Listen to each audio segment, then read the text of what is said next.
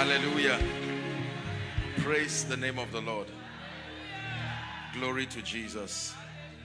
I'm truly honored to be here, and I cannot begin to tell you how loving, motherly, and gracious the foundations of Sapphire have been to us from the time we came here. I think one of these days when I'm tired, I'll just beg them to organize another program.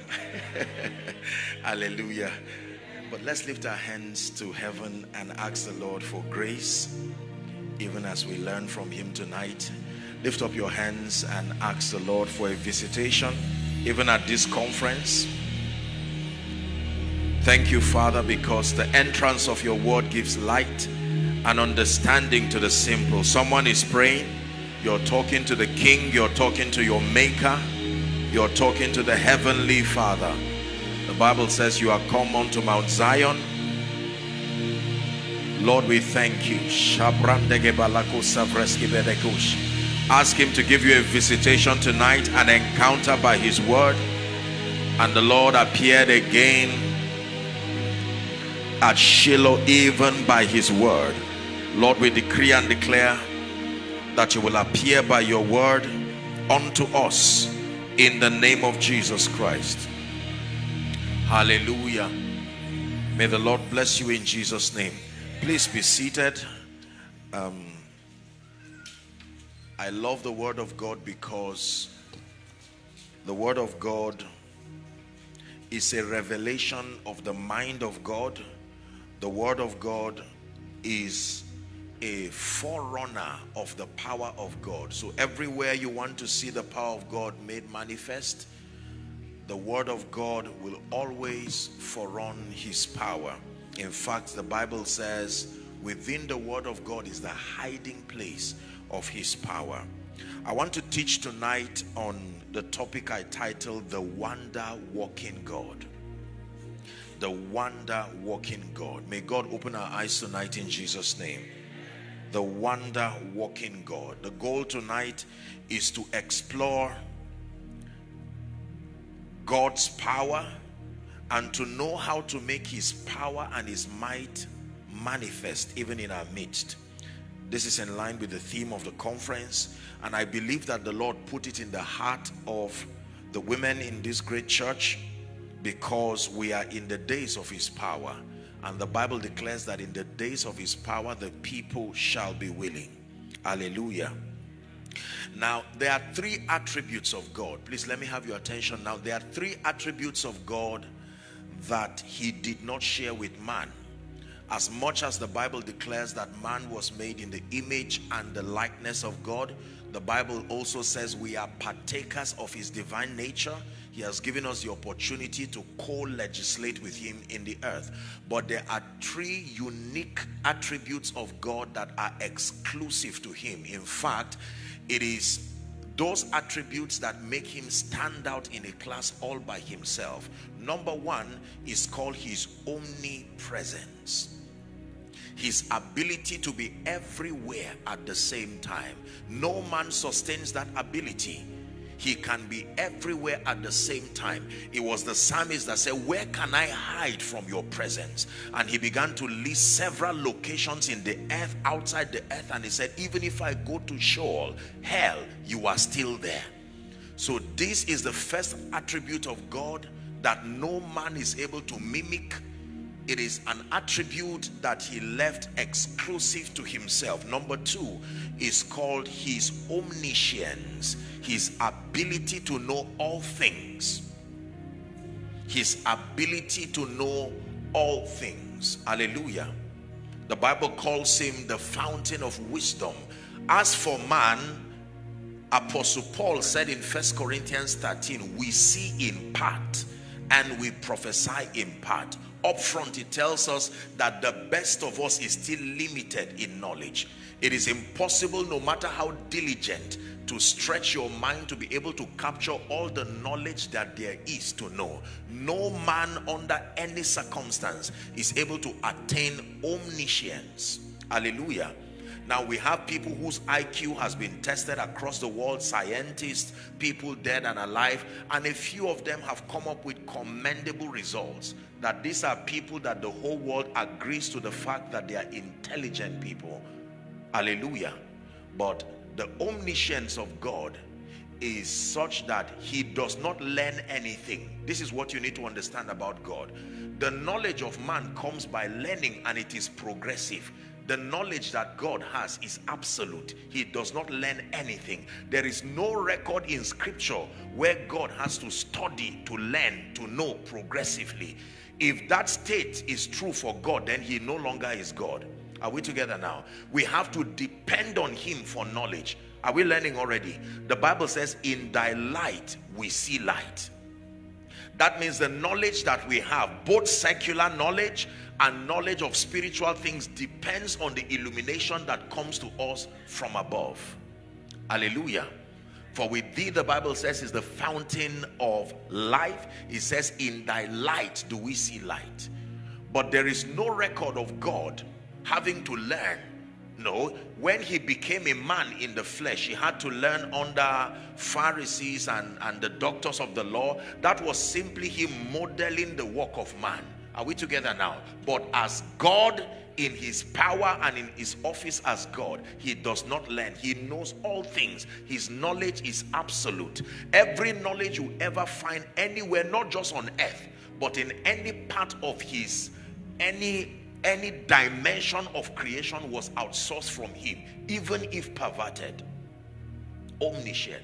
Number 3, which will be a matter of discussion tonight, the third attribute of God that brands him to not be man and distinguishes him from man is his omnipotence. It comes from the word potent. That means all powerful. All powerful. God is not mighty. God is not powerful. He is all powerful. All powerful. Hallelujah. Do you believe this? All powerful. Let's look at a few scriptures. So the Bible tells us that God is the all-powerful God. The all-powerful God. 3 scriptures. Jeremiah 32 and verse 17. Jeremiah chapter 32 and verse 17. Here's what the Bible says. Ah, Lord God. It says, behold, thou hast made the heavens and the earth. It says, by thy great power. Are we still together? It says, and stretch out arm, and there is nothing too hard for you to do. This is Prophet Jeremiah speaking. You have made the heavens and the earth by thy great power. Scripture number 2 is found in Psalm 62 and verse 11. Very popular scripture. May I please request that we read it in concert? Ready? Read. God had spoken once, twice have I heard this, that power belongeth unto God. Once have I spoken, twice have you heard, that power in its entirety belongs to God. Now there's no time to begin to discuss where witchcraft and sorcery and all other occultic practices derive their power. But I want you to know that if it ever produces any result, it is because that power came from God. Remember, what comes from God can be perverted. Are we together now? Yes. In administering power on earth, there are 3 levels of power. The highest level of power that comes from God comes through encounters. The second level of power is invested in principles and laws, and that one does not depend on relationship. You don't need to have a relationship with God to access that dimension of power. For instance, the power that is invested in the law of seed time and harvest, you don't even have to be saved. Even if you are a terrorist, even if you are an occultist, if you farm, it will grow. It is still the power of God, but that dimension of power does not depend on intimacy and relationship. That power depends on understanding. This is the dimension of power that people across the world who do not acknowledge the God of heaven still use. Are we together? They use that dimension of power embedded in laws and principles to build businesses, to build conglomerates.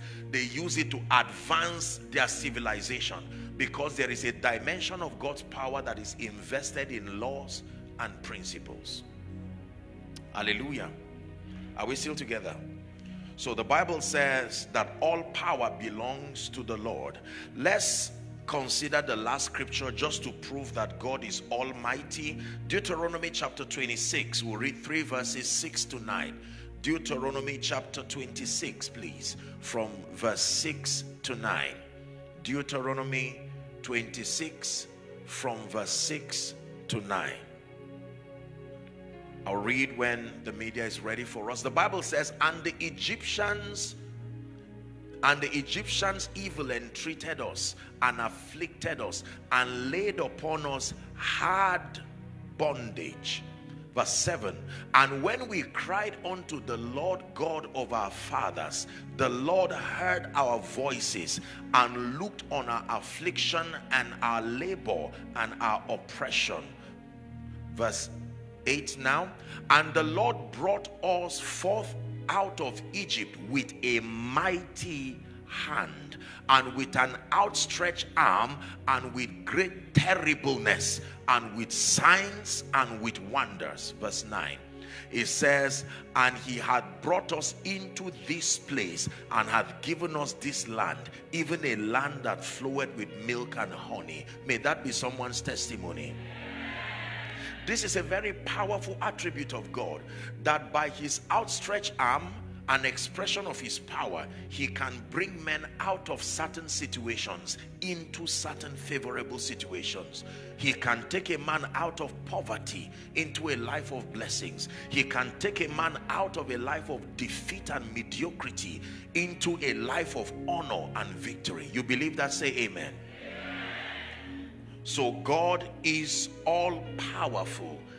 This is a revelation that I'm praying that in the course of this conference will become a reality in our lives, because there are certain things you will never fear again when you truly have a revelation of the might of God. You see, the way Satan works is that because the Bible calls him the God of the systems, this Babylonian system that rules our world, and he knows that the fallen man depends on the impulses of the senses. So Satan will use situations and circumstances, and with them he will downplay and demean the power of God, so that in light of what obviously plagues you, it will look like God is just a little mightier than him.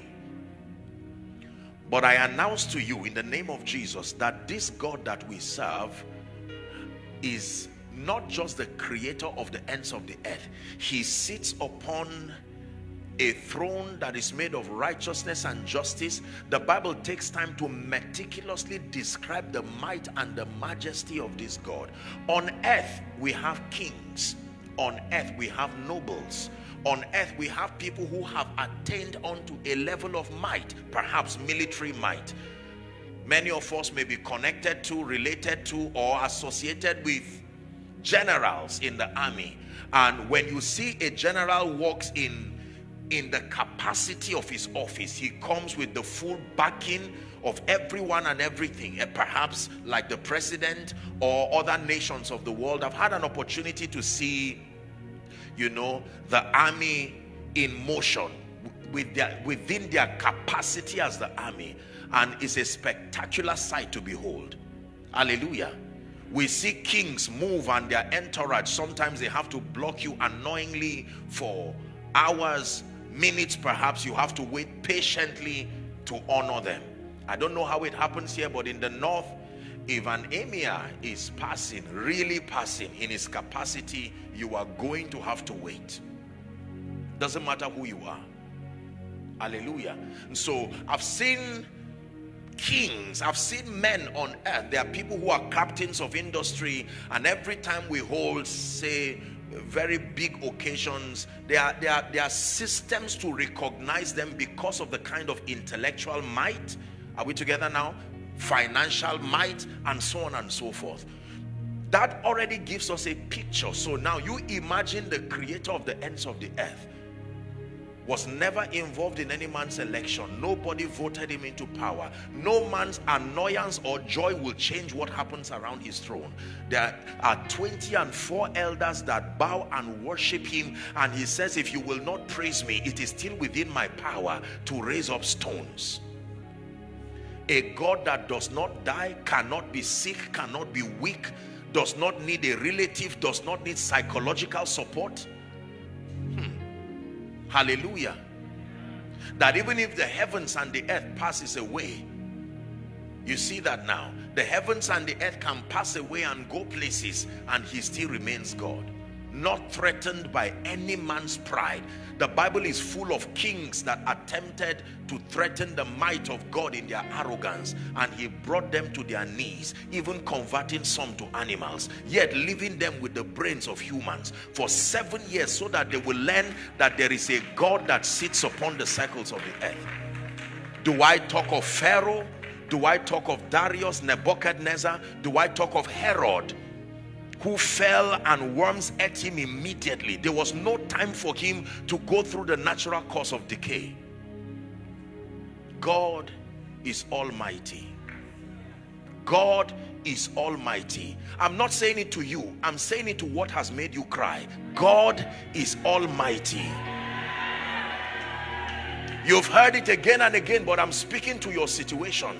I'm speaking to the spirit that has vowed to not let your family go. I'm speaking to the altars that have claimed invincibility, making it look like no one can rise from this family. Listen, provided the lion has not roared, any other animal can make it look like I am the king of the jungle, but not when the lion roars. Hallelujah. This is a very simple but profound revelation.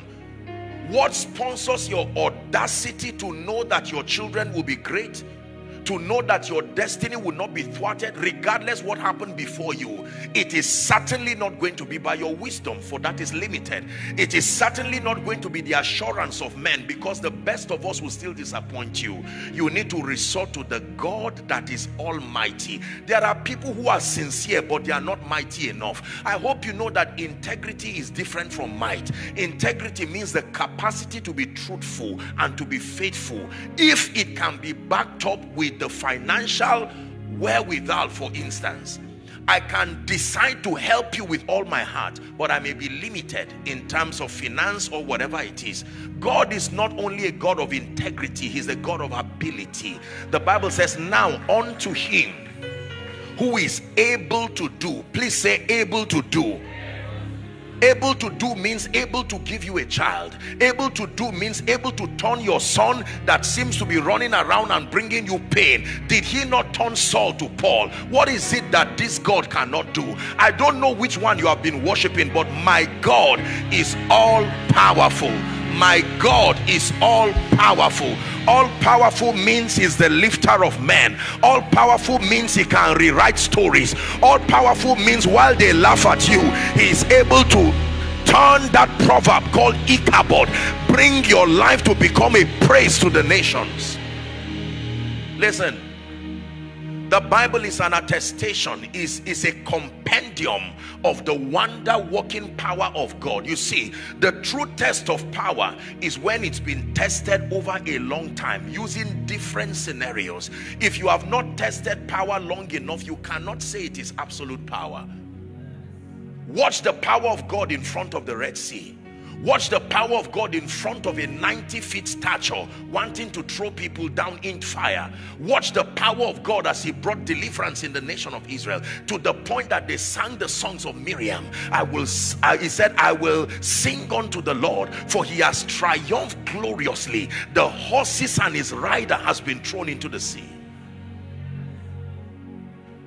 This is the God that we serve.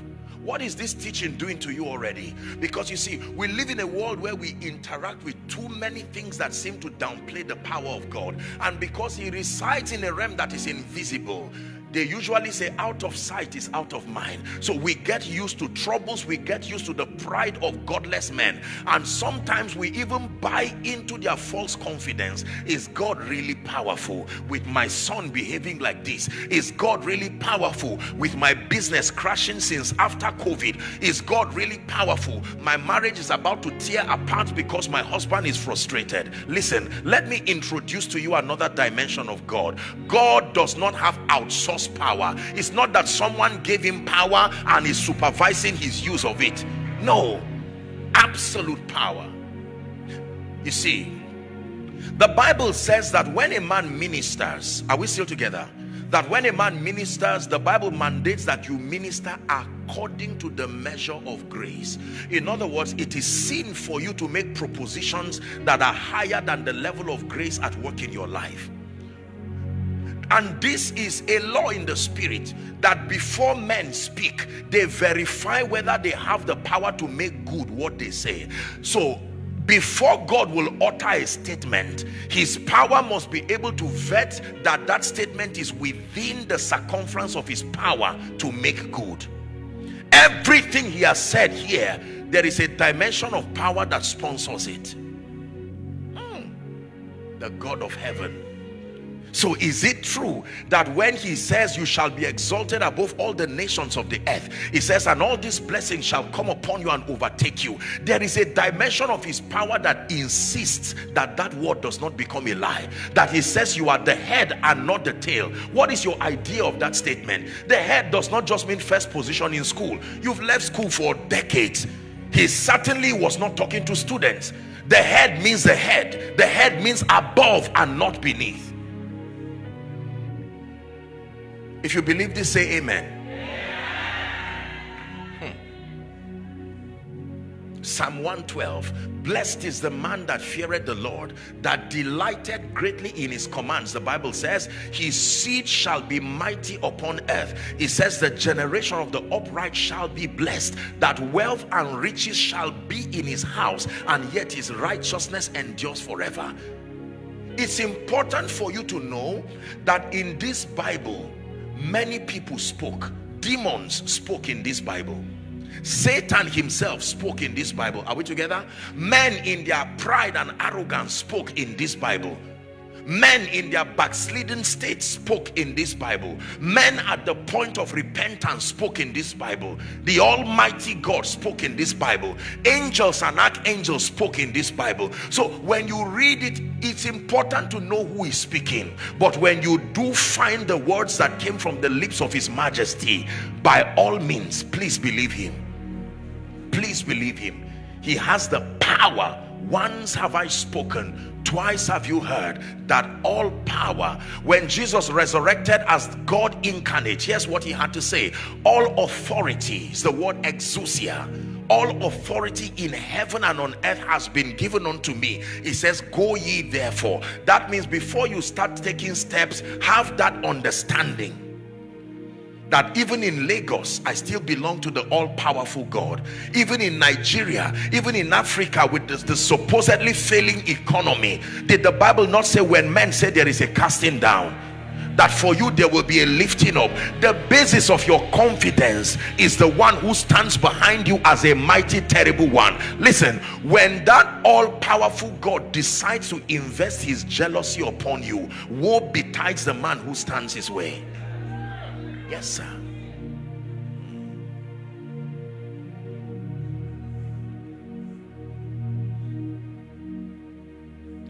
You know, in our world today, God means many things. For someone, God means a river somewhere. Is that true? For someone, God means a bow and arrow somewhere that some ancestor used to win in war and is being worshipped. For someone, God means some kind of philosophy. For someone, God means some kind of alien deity somewhere. So when we say God, our society has sadly demeaned the idea of God. God just means some deity that is not human or not pure human. But this is not what we're talking about.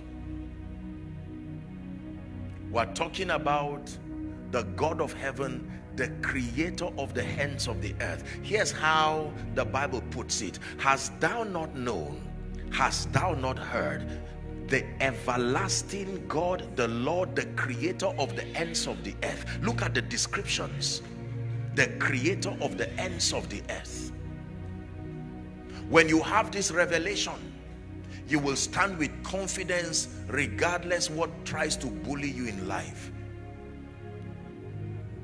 And that all you need to do in the face of situations and circumstances is to find a way of bringing that might and that power of God to collide with the situation that mocks you.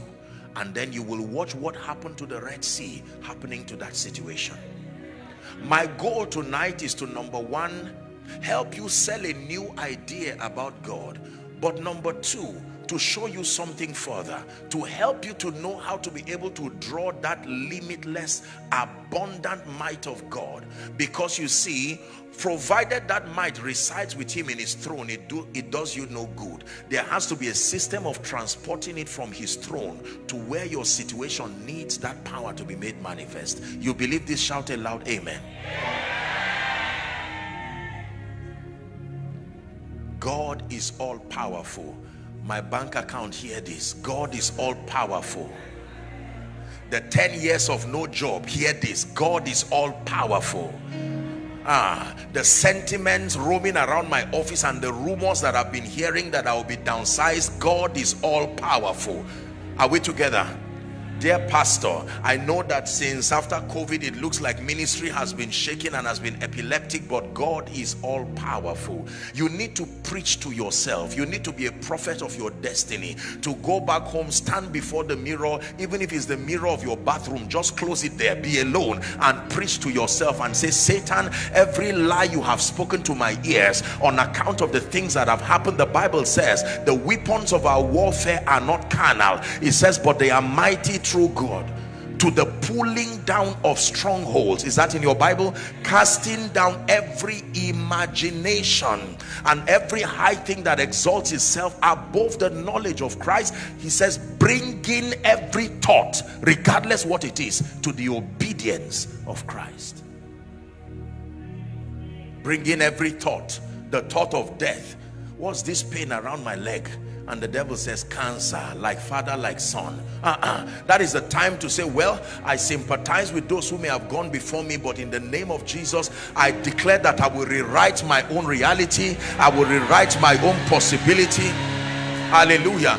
Oh, it's like that for everyone who comes from your village. My Bible says we are being called out of every tribe, every tongue, and every nation. In the name of Jesus Christ. Nathanael looks and hears about Jesus and says, can anything good come out of Nazareth? Jesus was not sad at him because he was right based on his perspective. You know what happened to Nazarenes? They had a track record that they did not have longevity of impact. An example of such a Nazarene was Samson. The guy came up, showed up, and Delilah brought him down. So when they heard that there was another superstar Nazarene, Nathanael said, don't waste your energy. He will not last. They have a track record that they lack longevity of impact. Could it be that someone has concluded? The last person who rose from this family, you all saw him. He flew around the world and died as if. And that lie, bringing every thought to the obedience of Christ. Bringing every thought to the obedience of Christ. Bringing every thought is your responsibility. Bringing every thought, because I serve the mighty God who is all powerful. So this is my first message to you tonight. God is all powerful. If this is all you have and you walk out of this beautiful church knowing that God is all powerful, you will bully every darkness out of your life, knowing that God is all powerful. All powerful. And by the way, let God be true and every man, that includes every situation, a liar. Are we together? Number two, God desires, you may write, God desires for his power and his glory to be revealed in the lives of his people. This is the second point I want you to know tonight, that it is not enough to know that God is all powerful, but that the second point is he desires, God desires for his power and his glory to be revealed in the lives of his people. That means just acknowledging that he's all powerful does not do much. He's not glorified just by acknowledging he's all powerful. That he wants that there be a spectacular display of that power, of that glory in the midst of his people. God desires for his power and his glory to be revealed in the lives of his people. I believe this with all my heart. Psalms 107 verse 21. Psalms 107, please, verse 21. Here's what the Bible says. Can we read together? It's projected. Ready? 1, 2, read. Oh, that men would praise the Lord for his goodness and for his wonderful works. To who? Not his wonderful works that resides within the heavens and the throne room. His wonderful works that has been made manifest to the children of men. That every time his power is revealed in the world of men, it will cause praise to arise from the earth even to the heavens. Oh, that men would praise the Lord for his goodness and for his wonderful works, his wonderful healing, his wonderful restoration, his wonderful manifestations of open doors, favor, and everything that God is able to do.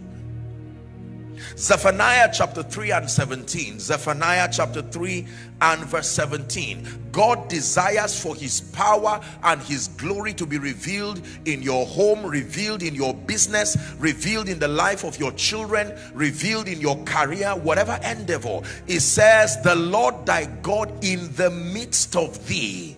The Lord thy God who has come to be made manifest in the midst of thee. The Bible says he is mighty. Then it says he will save, and he will rejoice over thee with joy, and he will rest in his love, and he will joy over thee with singing. The Lord in the midst of thee is mighty. Please, you believe it, that God desires. You are not the only one who desires to see the power of God. God himself desires to see his power. He says, oh Lord my God. That was the lamentation, the cry of the psalmist, the desire of the psalmist really. It says, early will I seek you. My soul longs for you. Is that in your Bible?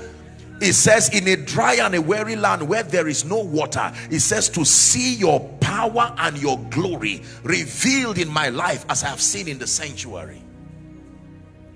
So God desires that his wonder-working power be revealed in the midst of his people.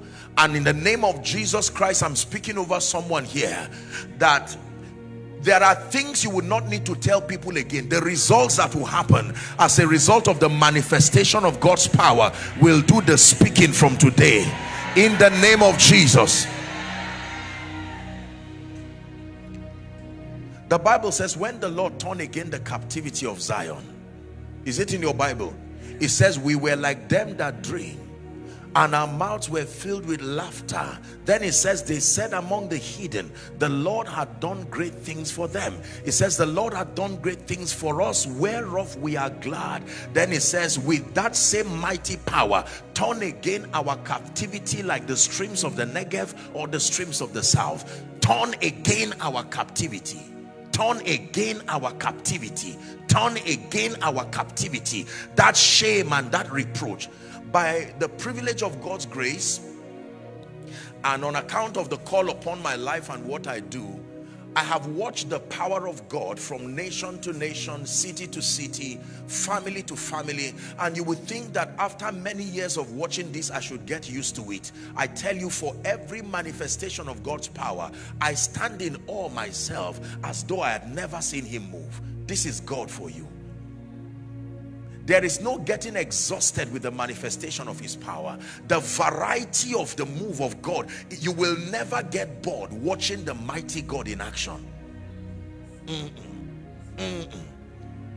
From the woman trusting God for a child who may have been mocked and then out of nowhere triplets just show up, and you don't know if to call them children or miracles. You believe that? How about a family that at the start of the year is hoping to complete their rent, but at the end of that year own an estate, not a house? How do you explain that? I'm not talking of people cutting corners and fraud. I'm talking of men lifted by God with the dignity of kingdom integrity. If you do not believe God can go that far, Satan will cheat you. There is an advantage we have in this kingdom. We have secured by his love and jealousy the backing of the creator of the ends of the earth. If he created the heavens and the earth, what can he not create? You know what it means to create? To make manifest using invisible raw materials.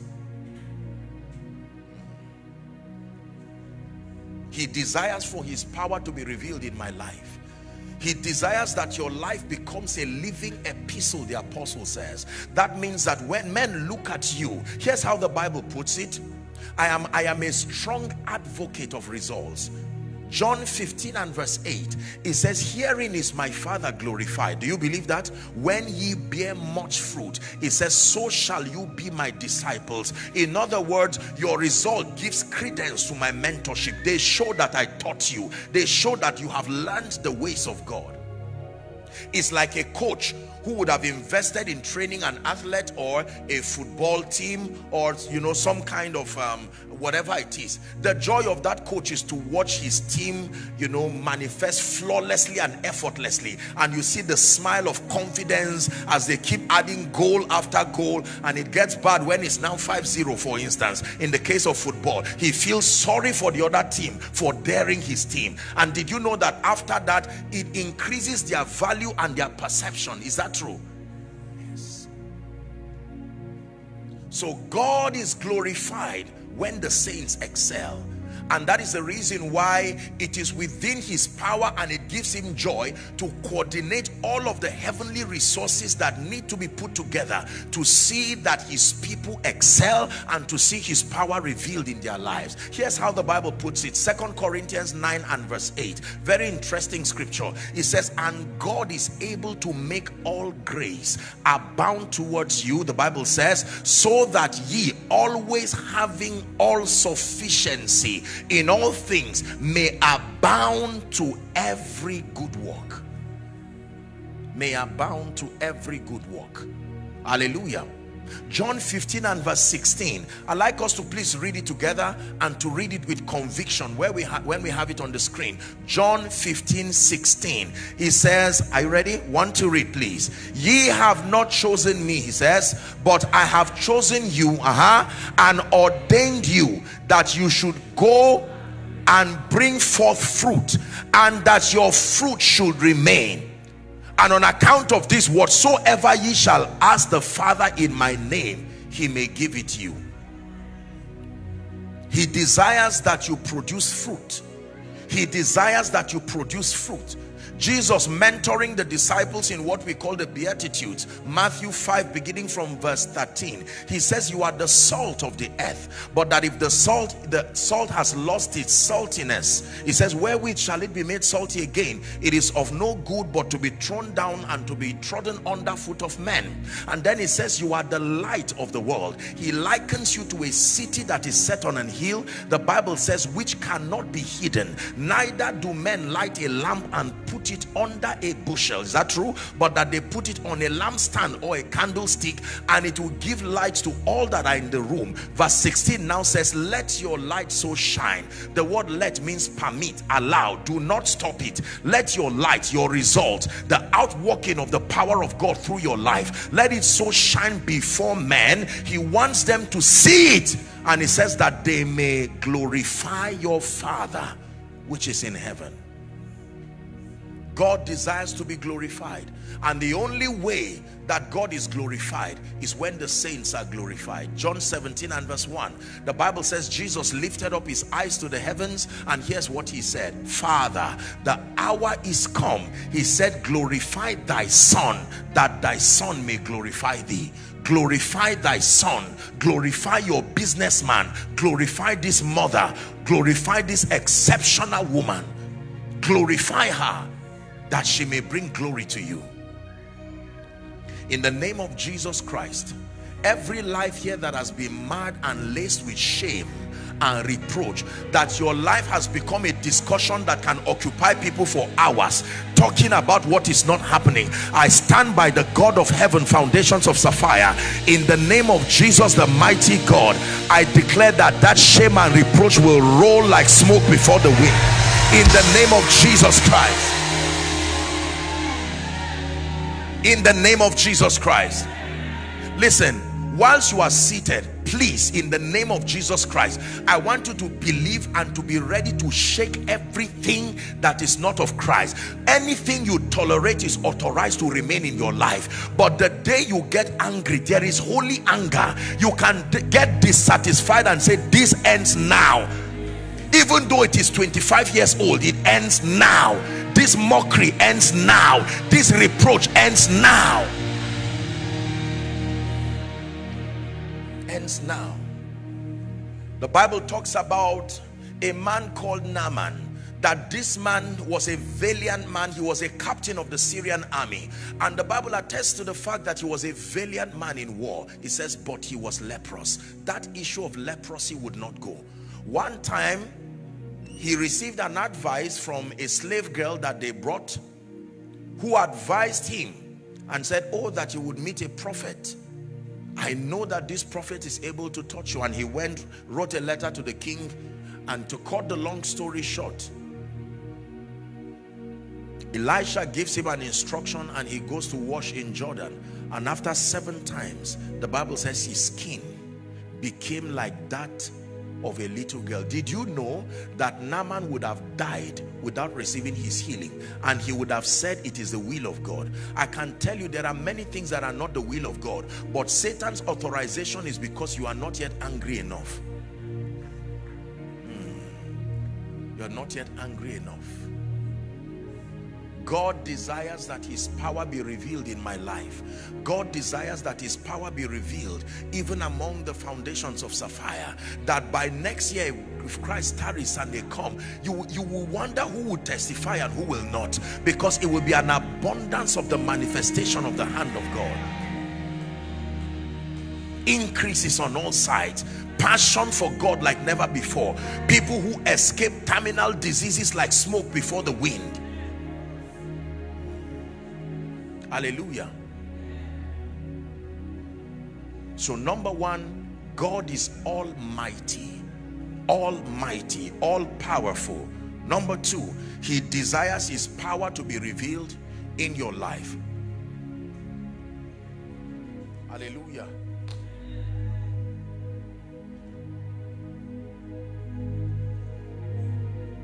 Number three, this is the apex of our discussion tonight, and please may I request that you write and then pay attention. God's wonder working power, I wrote here, is made manifest when we call upon him. God's wonder working power. I'm glad this is a prayer conference, that as wonderful as God is, God's wonder working power is made manifest when we call upon him. God's wonder working power is not made manifest when we need it. It is made manifest when we call upon him. Now, this is as simple as this point is. It is why many believers may remain disappointed in spite of every truth that we have learned. You see, one thing with the truth is the Bible says, and you shall know the truth.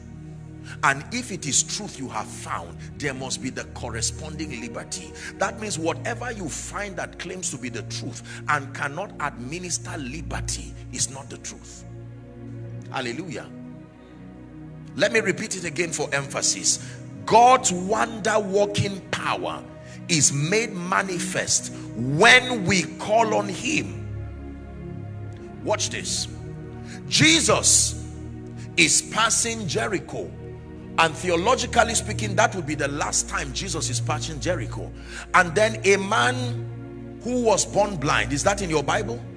That man sat there and Jesus was passing as if he did not see him. And the man began to shout, "Thou son of David, have mercy on me." And the people there said, "Keep quiet, don't distract Jesus.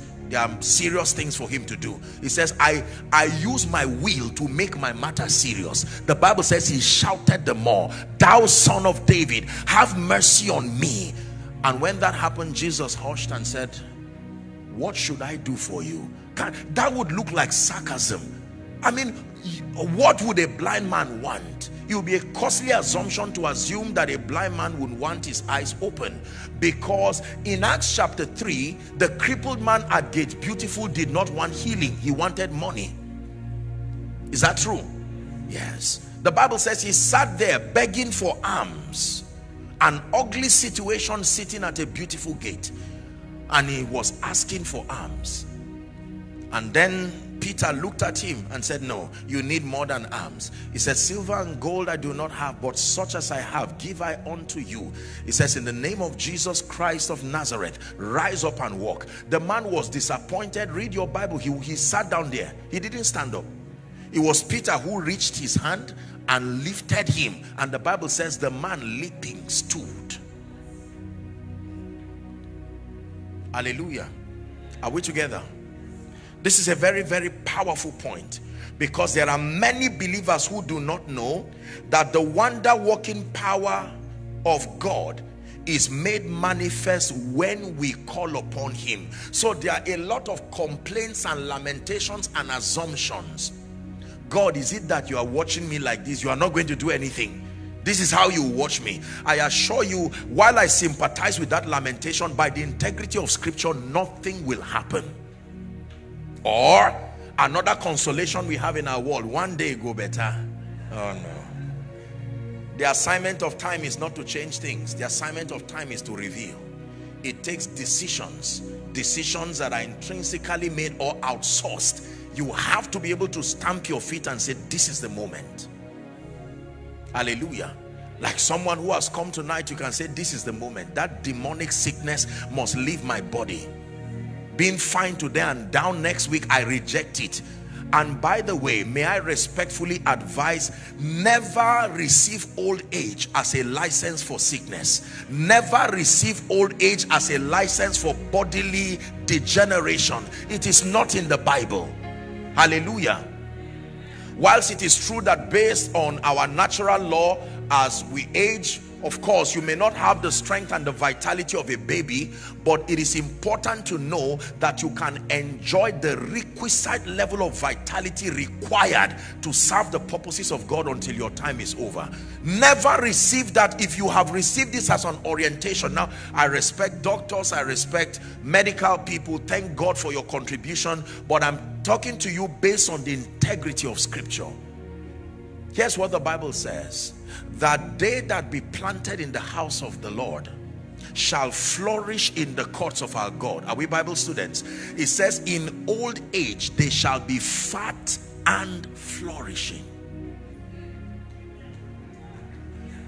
There are many trees on earth that are older than humans, and those trees don't plan to go anywhere. You see them flourish and refuse to die. Hallelujah. Aware that they might be drought, they still refuse to die. They made sure that their roots went down enough. And here's what the Bible says: he shall be like a tree that is planted by the streams of water. You know what that means? You don't have to wait for seasons again. A tree that is not planted by water will have to wait for rainy season, but a tree that is planted by the streams of water, it is only its fruits that it brings in season, not its survival. Hallelujah. The wonder-working power of God is made manifest when we call upon him. Let's look at a few scriptures. Jeremiah chapter 33 and verse 3. Hallelujah. Jeremiah 33 and verse 3. Call unto me, the mighty one is saying, and I will answer thee, and I will show thee great and mighty things which thou knowest not. Call unto me, he says, and I will answer you. That means when there is no call, there will not be any response. Call and I will respond. Call and I will respond. Call concerning the health situation, I will respond. Call concerning the job situation, I will respond. Psalms 145 and verse 18. Psalms 145 and verse 18. I love the Bible. The Lord is nigh unto all them that call upon him. Did you see the word all there? He is nigh not to men of God that call upon him. He is nigh not to preachers, not to apostles, not to prophets. He is nigh unto all them that call upon him. All them that call upon him. And he says to all that call upon him in truth. That means there are people who call upon him but don't mean it. They are just saying it so that it will look like they are not idol worshippers, but they don't intend to see him manifest. Jesus, where are you? Jesus, come. And he says, no, you are playing games. You are not serious. It is clear from your hearts that you have other alternatives. But there are people who call upon him in truth. Have mercy upon me, thou son of David. I have no other God. Some may trust in horses and chariots. I do not even have that luxury. There is no horse and there's no chariot anywhere. If you do not help me, say, unto thee, O God, do I lift up my soul. It says, oh my God, let me not be ashamed. Is that in your Bible? It says, let not my enemies triumph over me. There is a way you can call upon him in truth. Call upon him in truth. Lord, I have done my best to teach my child the way of the Lord, but now that he's become a teenager, in an attempt to help him to receive superior education, he's delving into a practice that is antichrist. I have done my best as a faithful parent, but I know I am limited. This is your child. I call upon you. Arise, O great one, and help this child to not become a casualty. Let this child not become a reason for people to think serving God does not pay. And God will, one day your child will be roaming around anywhere in the world, and mama's prayer has ascended to the throne, and the mighty God will arrest him. A small program will be happening somewhere and he will just feel like strolling in. Usually that's how it is. And while he stands there, the rest becomes history. And he calls you one morning and says, mommy, and you say, my son, where are you now? He says, you can't believe it. You just guess where I am. He said, don't tell me you are with the police. And he says, not anymore. Saul has become Paul. Not anymore. And the child will start asking you, did you read your Bible today, mommy? And you say, I was busy. And say, mommy, you are backsliding already. I need to be the new preacher supervising your consistency. You believe that? Shout amen. Even if not for yourself, shout for somebody.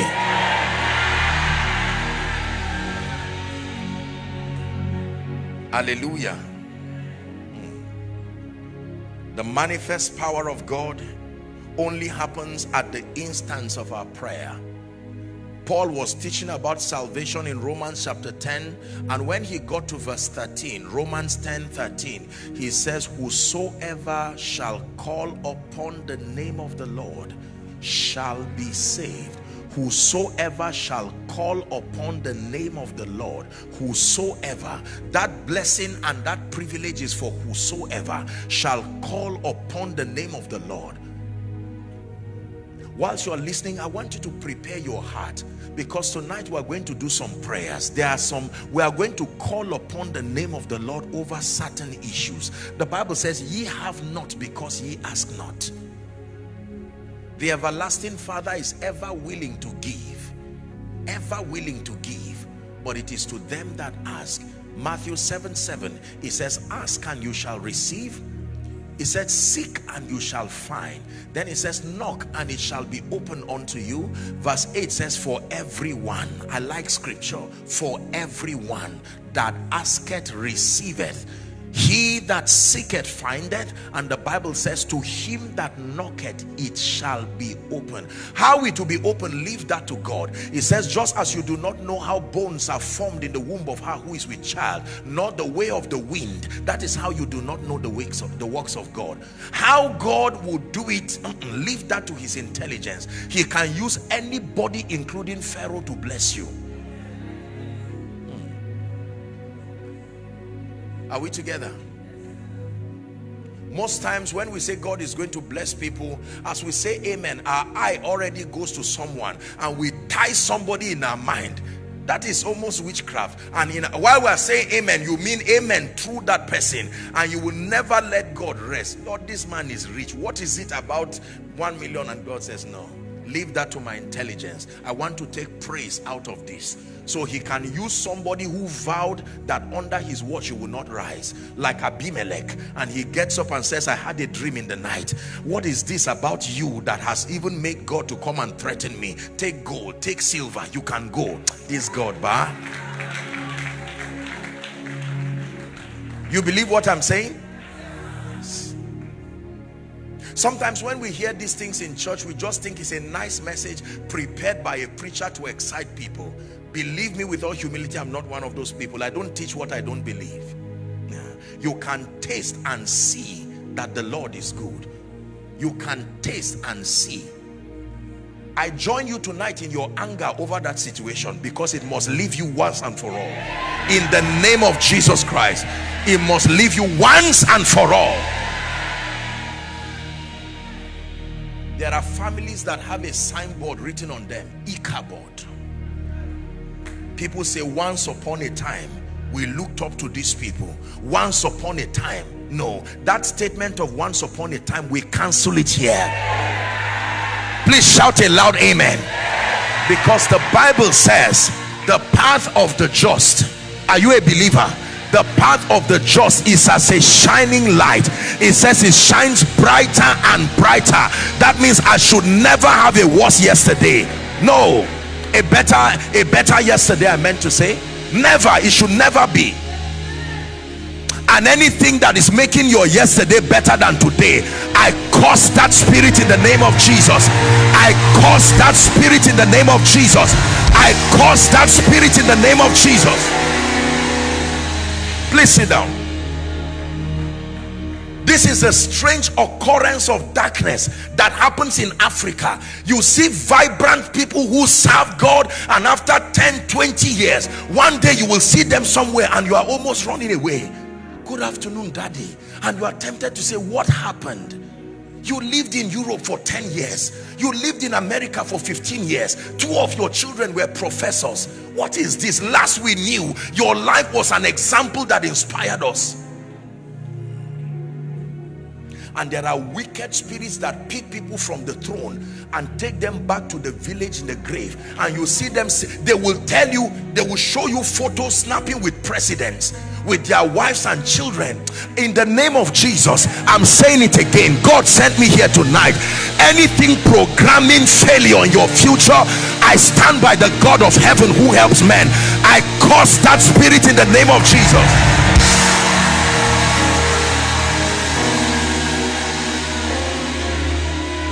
Please sit down. Our world is full of people who were great inspirations yesterday, and today there is absolutely nothing.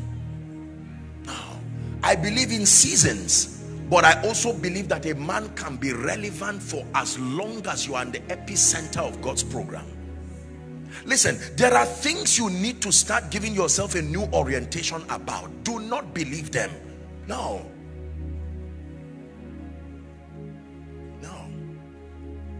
It says, as your days are, so shall your strength be. So shall your strength be. So shall your strength be. So shall your strength be. Apostle, you know, after COVID, I don't want to tell you what happened to my business, but from COVID till now, we've been going down. I sympathize with you. I agree with you. But do you not know, written in your scripture, that the axe head can float and return back again? Is it not in your Bible? Please help me. Let's become believers tonight. Except we are just saying, okay, God, well, we hope, we trust you.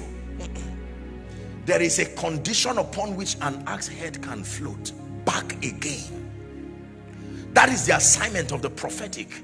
The prophet said, by this time tomorrow, that shame and that reproach would have left you. He was not just speaking to an individual, he was speaking over the entire Samaria. Hallelujah. And we live in a world today where people can be so bold to say a lot of things. Someone looks at you and beats his chest and says, over my dead body, and tell him it's a risk. Reverse that statement. You have taken a risk that you cannot afford to pay for. Over your dead body.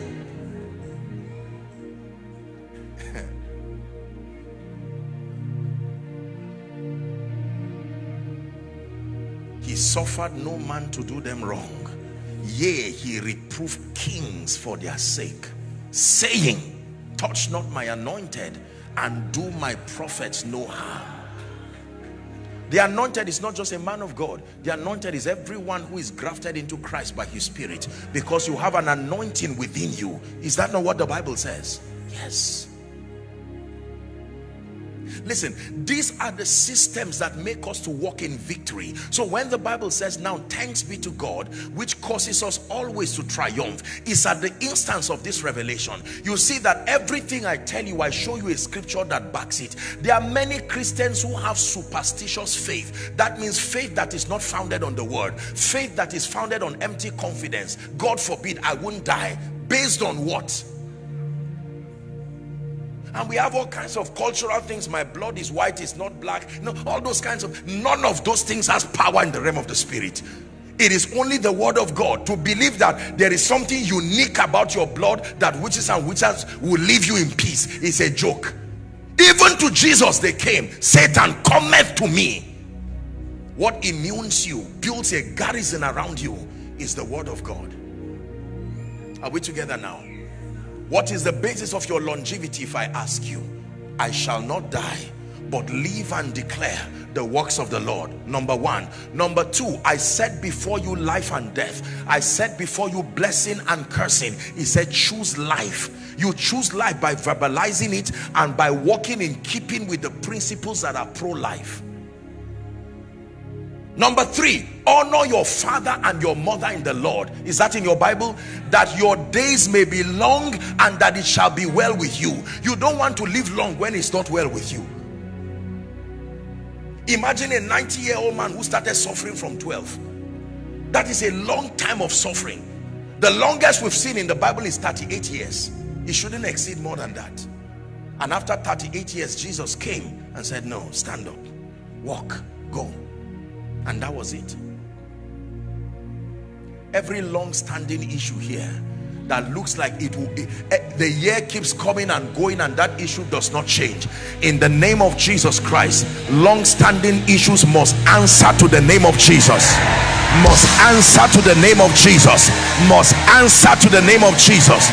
Must answer to the name of Jesus. Please sit down. The amen you are shouting and the prophetic words you are receiving are not empty.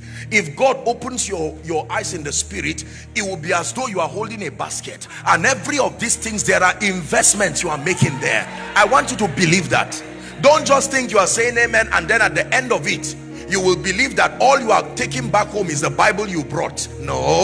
No, you are taking a lot more that you did not come with, and the situations and circumstances around your life will attest to the fact that you are no longer alone. Listen, he said, destroy it not, for there is a blessing upon it.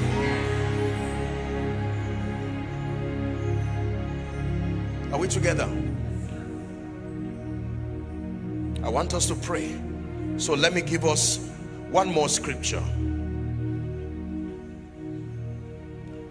If it is true that God's wonder working power, by the way, I just feel in my spirit to do a recap of everything I've said, so please do listen in case you're just connecting. Number one, we started by saying that God, three important points that built our discussion tonight. We're discussing on the wonder working God. That number one, it's a fact and it's something you must believe, that all power belongs to God. That means God is the all-powerful God. He's called El Shaddai, the multi-breasted one. El Shaddai. Number two, that God desires, as powerful as he is, he desires for his power and his glory to be revealed in the midst of his people. This should give you confidence, because you see, sometimes when we approach God, we approach him as if there's a laxity on his part to reach you, and it's by your prayer and your cry. When you know that I am more than willing to bless you, it gives you the confidence to approach me. Am I right on that? That was the information the prodigal son knew about his father. He knew that his father will be ever willing to receive him back, and it gave him the energy to come to himself. He said, I will arise and I will go to my father. I know my father will not reject me. So you are not the only one who wants to see the power of God manifest in your life. God himself is glorified when his power is revealed in your life. Amen. And then number three, which is where the instruction for tonight comes from, that God's wonder-working power is made manifest when we call upon him. When we call upon him, not when we want him to be there, not when we assume he's there. When we call upon him. And there are two biblical ways to call upon the Lord. Never forget this. There are two biblical ways to call upon the Lord. Number one, heartfelt prayer. Number two, perfected praise. Heartfelt prayer. Heartfelt prayer. Heartfelt prayer. Heartfelt prayer. Ye have not, because ye ask not. It says, ask and you shall receive, that your joy might be full. Let me show you something. Mark chapter 11, please. Give us verse 24. Mark 11:24. That there are two dimensions to calling upon God. Calling upon his mighty power and his outstretched arm. Therefore I say unto you, is that in your Bible? What things soever ye desire, please help me, when ye pray, believe that thou receivest them, and thou shalt have them. Once you have not prayed and you just believe arbitrarily, God loves me too much to leave me suffering like this, you are right, but that is not the modus operandi of the kingdom. I hope you realize that God himself submits to his word. The Bible says he has exalted his word even above his name, his reputation. So there are no sentiments in dealing with God. Even Jesus himself, when he brought himself low and became the Son of God, he had to call upon God for every time he desired to see his manifest power. For instance, in John chapter 11, the resurrection of Lazarus, Jesus himself, they rolled away the stone and he said, my Father, I thank you because you always hear me. He acknowledged the government before him, and with that authority that he so vocally expressed, I can of my own do nothing. By that power, he said, Lazarus, come forth. And he that was bound came forth and said, loose him and let him go. Are we learning? We call upon him in prayer. The Bible says, I will call upon the Lord who is worthy of praise. Then it says, so shall I be saved. The combination of prayer and praise. Most believers know prayer, but we do not know praise. Praise has nothing to do with whether you can sing or whether you can dance. If you are ashamed, do it in your room. But by all means, prayer and praise are mysterious weapons that seem to attract the might of God. My Bible says he inhabits the praises of his people. Are we together? What does it mean to praise God? To praise God means to acknowledge him as touching his might and his power, whether it's through a dance, whether it's through singing. The most important component of praise is not your dance. You can be dancing and yet not be praising. That acknowledgement is the praise factor. If in your dance and in your praise, because there are many, let me not even go there. Praise the name of the Lord. Let's just continue where Let's finish in peace tonight. But I can assure you that there are many things that do not carry power because acknowledgement is not in it. I can dance for a show, and as powerful as that is, I am not praising God. Your acknowledgement, you know what it means to acknowledge? To acknowledge means to insist that the person you are acknowledging perceives that you recognize his contribution in your life. So what most people call praise, beyond the talking drums, beyond the instruments, beyond the nice melodies, praise is from a point of acknowledgement. God, you did this for me. Look what my life has become. Where was I when you took me, oh God? And that will sponsor your dancing. That will sponsor your singing. Are we together now? That will sponsor your rolling on the ground. It is not the activity that makes it praise. The Bible says in Proverbs chapter 3 and verse 5, it says, trust in the Lord with all thy heart. Are we still here? It says, and lean not unto your own understanding. The next verse says, in all your ways acknowledge him. You can replace that word with praise him. To praise means to acknowledge. I don't know if I've done it in this church, but say I want to introduce someone here, let's say a gentleman here, and let's say someone who has achieved so much. When you acknowledge people, you don't say, how are you? That's not how to acknowledge. Usually, when you get an intelligent MC who wants to introduce someone, they will start something like, in 1998, he won a prestigious award of this and that. Am I right on that? They now begin to flaunt his credentials. And at the end of it, they say, ladies and gentlemen, we are moving no further until we acknowledge this. That is what it means to praise God. You cannot praise God without talking about what he has done. That you mention the name of your children by name. Don't say there are too many. If there were not too many to be helped by God, there shouldn't be too many to be mentioned. Lord, I thank you. Look what you did in January. I didn't even know I would survive it. 1 month ago, I was in the hospital. I watched people die. But look, you kept me. Now you are praising him. I'm showing you how to call upon God. And he says, you did this for me. And you are acknowledging me. And then, when you are not ashamed to do it before men, come and see a man who told me everything I have done.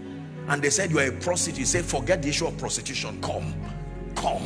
And the people said, this is compelling. Do you know, there are many people's salvation that is tied in your testimony and your praise. You need to be able to acknowledge God so loud that someone asks you, what is the joy for? And then you tell him, my testimony is not a manifestation of pride. I am just too grateful to be silent. Too grateful to be silent. 2 of my children graduated with first class. My husband just won a contract.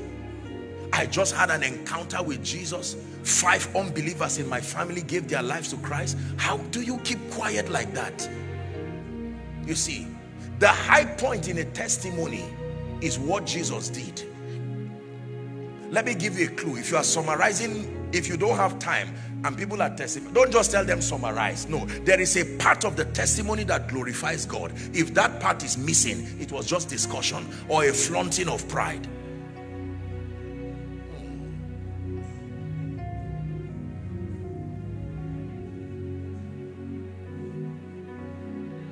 Be lifted high. Be lifted high, oh Lord, be lifted high, for you are holy, righteous and worthy, oh Lord, be lifted high. Before we pray, my dear people, I want you to sing me a song. Aribiti Arabata. Go ahead. Aribiti Arabata.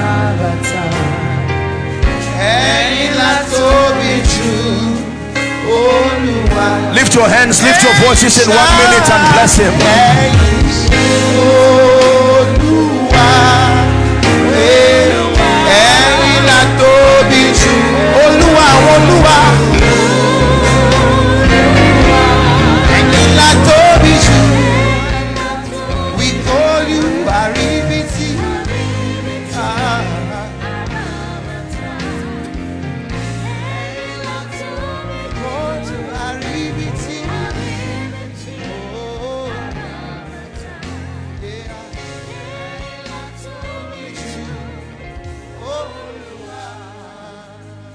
Hallelujah. Is God speaking to someone? The reason why it looks like he has not acted is because you refuse to praise him for the last thing he did. You took it too casual. What is there in my son schooling abroad? What is there in my son graduating? What is there in my husband being a nice man? What is there in my wife being a godly woman? What is there in all my 5 children loving the Lord? When we begin to, the Bible says, bless the Lord, O my soul. Please help me. He said, and forget not. Force your memory to remember, Lord, you took me from nothing. I came to Lagos with no help. Look what your mercy has done in my life.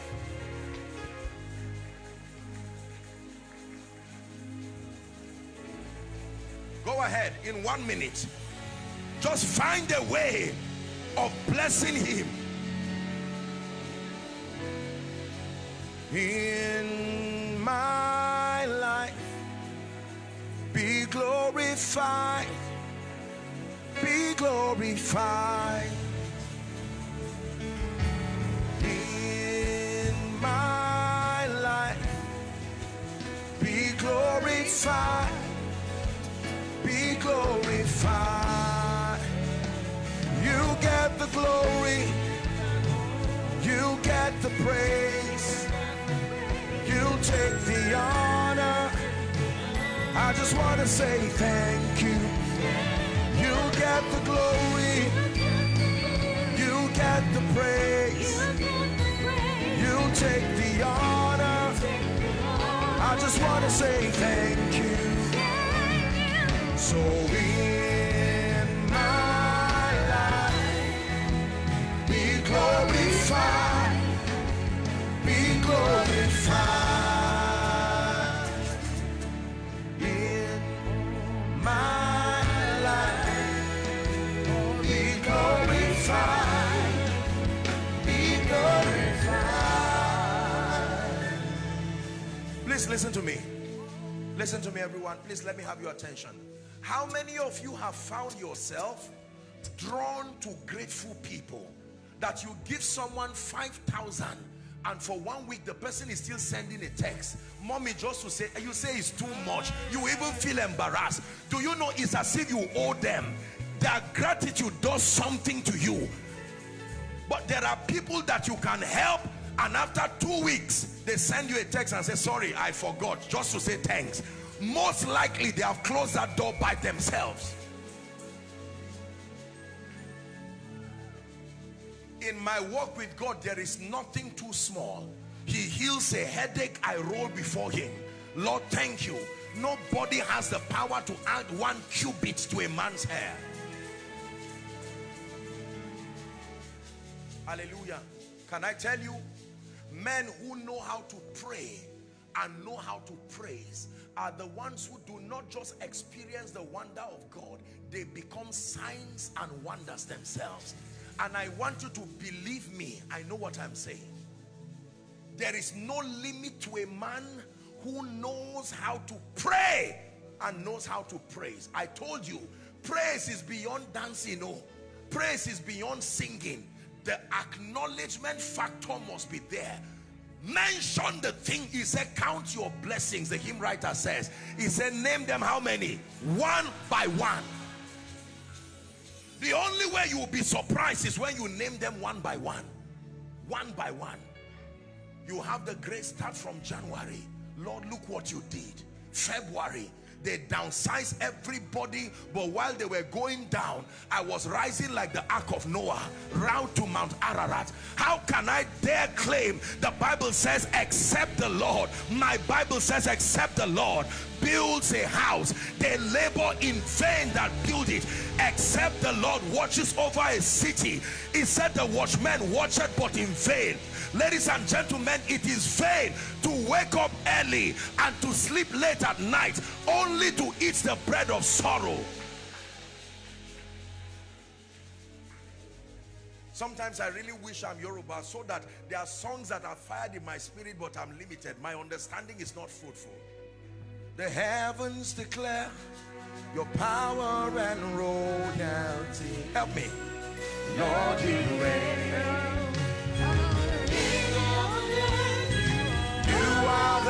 Ancient of days, Lord, you reign. Your throne is established in justice and righteousness. Lord, you reign. Great are you, Lord, and greatly to be praised. Lord, you reign. Know the rest?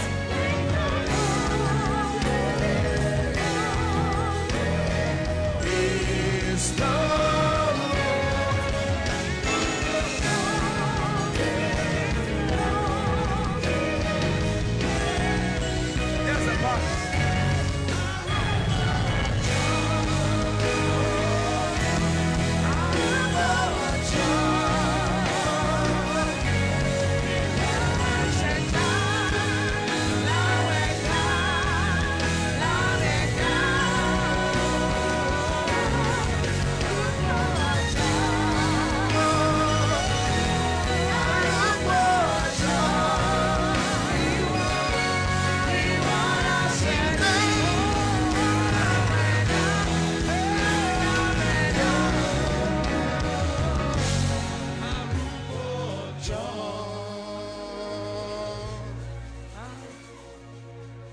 There's a part to this song we're still singing. We're not done.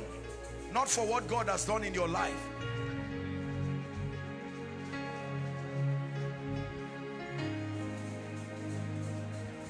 Ladies and gentlemen, hear me. I've shown you a mysterious secret tonight. Some of you, this is how you started with God and you found out you were rising. But I hope you did not become too big to roll on the ground.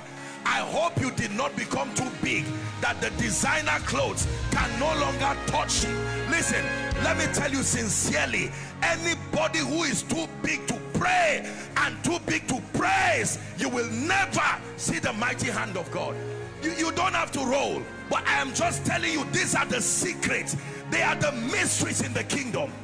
In the next 5 minutes, you can find a comfortable key. My apologies. Don't mind me. If you depend on me, I'll keep going up and down. But in the next 5 minutes, I'd like you to cry before God in gratitude. Lord, I thank you. Lord, I thank you. Lord, I thank you. Lord, I thank you. King of kings, Lord of lords, King of kings, Lord of lords, King of kings, Lord of lords, the worker of miracles, the worker of miracles, the mighty God, the lifter of men, the lifter of men, the helper of men, the helper of destinies.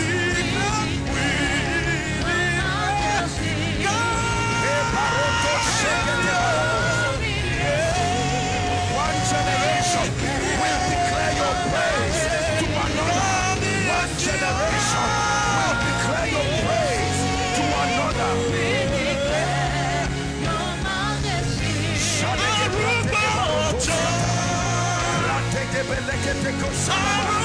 The mighty one, the almighty, the helper of men, the wiper of tears.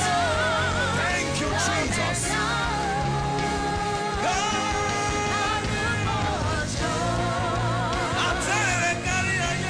The husband to the widow, the wife to the widower, the parents to the orphan, the helper of men, even in their loneliest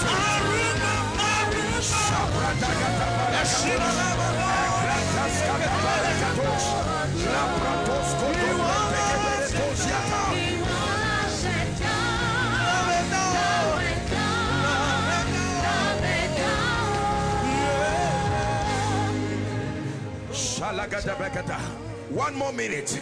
Mention the names of your children one by one. Lord, see what you've done in their lives. Mention the name of your husband, your wife, your relatives. Mention the name of your company. Cry to the God of heaven in gratitude. Faithful God, mighty God, faithful God, mighty God, I acknowledge that this is your hand. I acknowledge that this is your finger.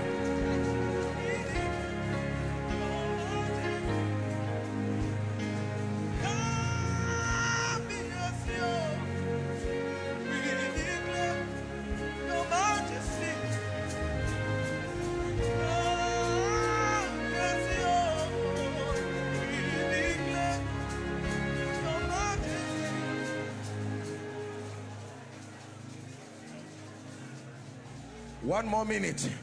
I leave you with your maker. 1 more minute. I leave you with the one who cried when men failed you, the one who showed up for you.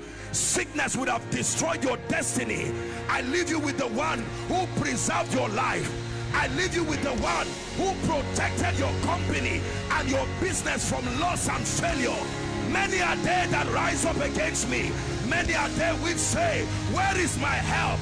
But thou, O Lord, art a shield for me, my glory and the lifter up of my head. I lay me down and I slept. He said, I waked, for the Lord sustained me.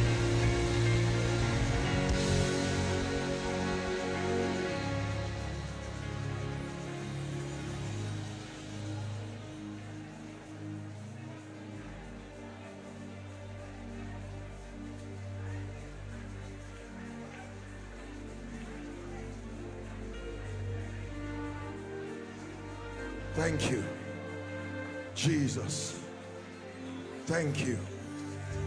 Thank you. They may not know why we worship. They may not know why we praise. It is from hearts of gratitude. Thank you. Thank you. Thank you. In the name of Jesus Christ. In the name of Jesus Christ. Did you read in your Bible that you enter his gates with thanksgiving and his courts with praise? It says to come before him with singing. Now watch this. In one of the years I was here, I taught on the book of Esther, exploring the power of favor. Let me borrow a minute or two and then we'll pray. Listen, do you know that when it was time, kings in those days, the Bible says that Ahasuerus was a king over 127 provinces. If you were a king over that many provinces, you were a great man. Then he marries this woman called Vashti. It was customary for kings to flaunt their wealth and their glory. Are we together now? And the zenith of all that display was when they brought their queens, so that the people could see the level of the majesty, the investment they had made on them. Now the king sent for Vashti, and Vashti refused to come. She forgot that the only reason she was queen was that she married a king, and she had her own agenda. And the king, being a good man, was not rash in making his decisions, but the elders came to warn him. He said, this thing this woman has done, if you leave it, it will become a pattern.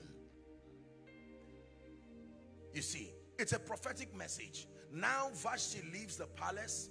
Then a young village girl from a place called Shushan, she hears that they are gathering all the virgins. Perhaps the king may find a wife in one of them. And then Mordecai, her uncle, says, why not try your luck? There's no crime in trying. This young girl, Hadassah, mentored by Haggai, the keeper of the king's women, and he gives her a secret. And to cut the long story short, by the time we get to Esther chapter 2 and verse 17, the Bible says the king loved Esther more than all the other women, the other virgins, so that he made her queen. He put a royal crown upon her head and made her queen instead of Vashti. So she had now become queen. She started hearing that there was a wicked man who the king loved called Haman. Are we together? And that this man was determined to annihilate the Jews. And she was the only person who had the kind of access that would produce a miracle. Else, by definition, they had gotten a date even for that slaughter. Now watch what she did. I'm just saying this to show you a protocol in securing God's attention. There was no doubt in the power of the king. One word from him could put Haman and every enemy of God's people down. But how was she going to secure his power to her favor? Because Haman was the king's friend. And Haman had been there before her arrival. Had she just walked to the king and said, I am your wife, destroy this man, she will follow Vashti too and be on her way out. Because the king, in all of the book of Esther, you see that the king was a noble man. He was a king indeed. Now watch what she does. She declares a fast.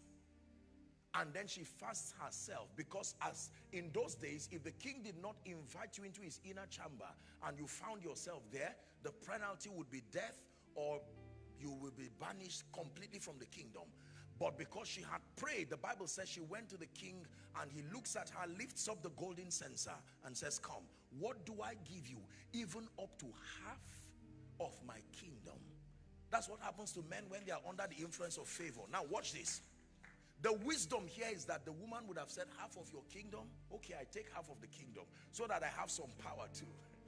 But watch what she said. King, the reason why I am here is because I know you have a need. You want to see your glory known.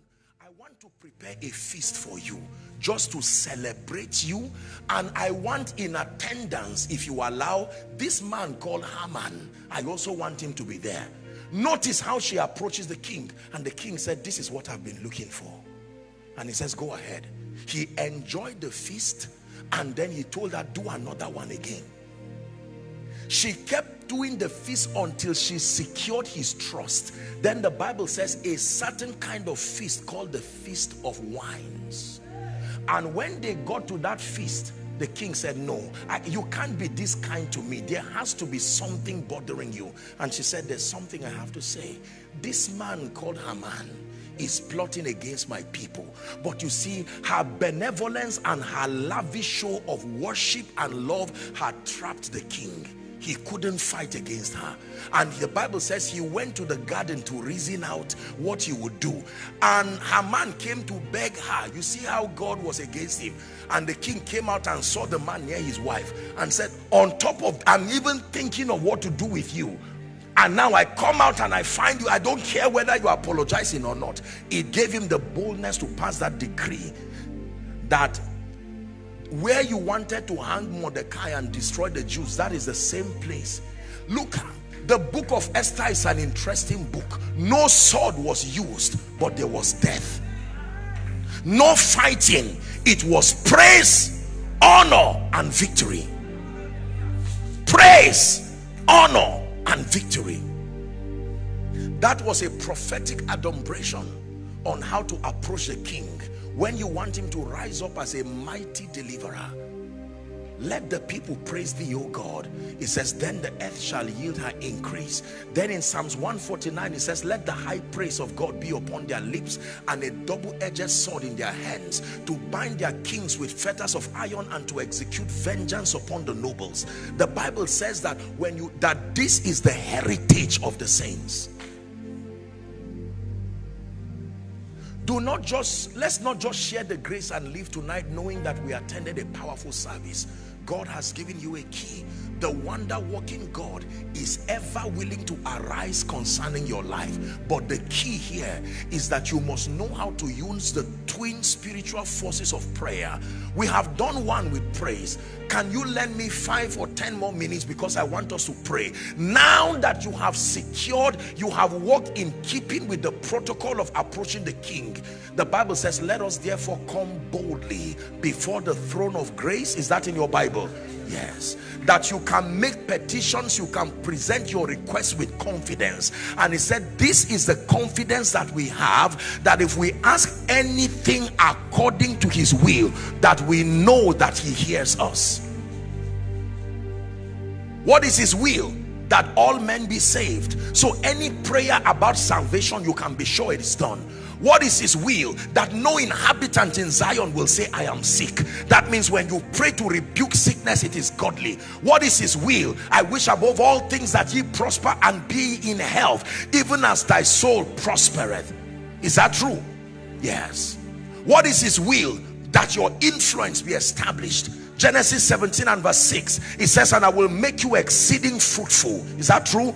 And that I will make nations of thee, and kings shall come out of you. So influence is God's destiny for you. What is his will? That the path of the just is as a shining light, shining ever brighter, even to his perfect. What is his will? That God is able to make the barren woman to be a joyful mother of children. What is his will? As for me and my house, we will serve the Lord. So anyone who is part of your house directly or by leadership, you can bring them under that prayer cover. I'm already giving you prayer points so that when it's time to pray, you pray intelligently and with confidence, knowing that once your prayer is within the circumference of the will of the Father, there is a guarantee that you are praying a prayer that will be answered. What is his will? That you excel. The Bible says, and Isaac began to prosper, and he prospered and went forward. He waxed great until he was very prosperous, and the Philistines envied him. What is his will? That he can cause men and grant them the power to prosper. What is his will? And I will restore the years that the cankerworm. So restoration is his will. I'm showing you his will so that when you pray intelligently. What is his will? That he can cause the nations, you will call on one man and that a nation can answer you. Yes, sir. What is his will? Deuteronomy 28 and verse 1. It shall come to pass, if thou shalt diligently hearken to the voice of the Lord thy God, to do and observe all that I command you this day, that you shall be exalted above all the nations of the earth, and that this blessing shall come upon you and overtake you. Blessed shall you be in the city, blessed shall you be in the country, blessed shall be your kneading trough. It's in the Bible. What is his will? That when men say there is a casting down, for you, you will say there is a lifting up. Yes, sir. Now that you know his will, it grants you the boldness to approach the throne of grace, knowing that everyone that asketh receiveth. Are we together? So for the next 5 or 10 minutes, if you need to find a prayer partner, that's all right. If you need to walk around, that's all right. The worship team will just charge the atmosphere while we pray in the spirit and make petitions. The next 10 minutes is for crying your request. Don't keep quiet. Ye have not because ye ask not. Foundations of Sapphire and the believers that are here gathered and those following online, please open your mouth and begin to pray.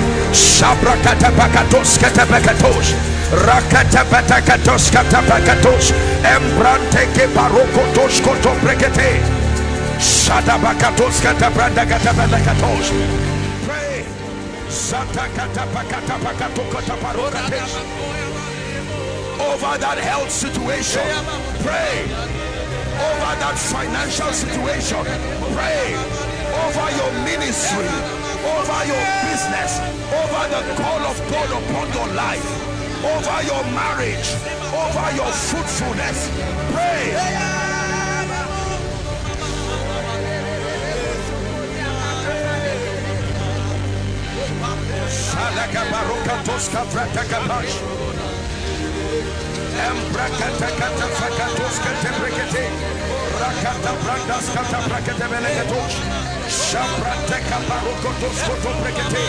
Oh yes, oh yes, oh yes, oh yes, doors opening. Oh yes, oh yes, in the name of Jesus. Higher levels, higher dimensions in the spirit.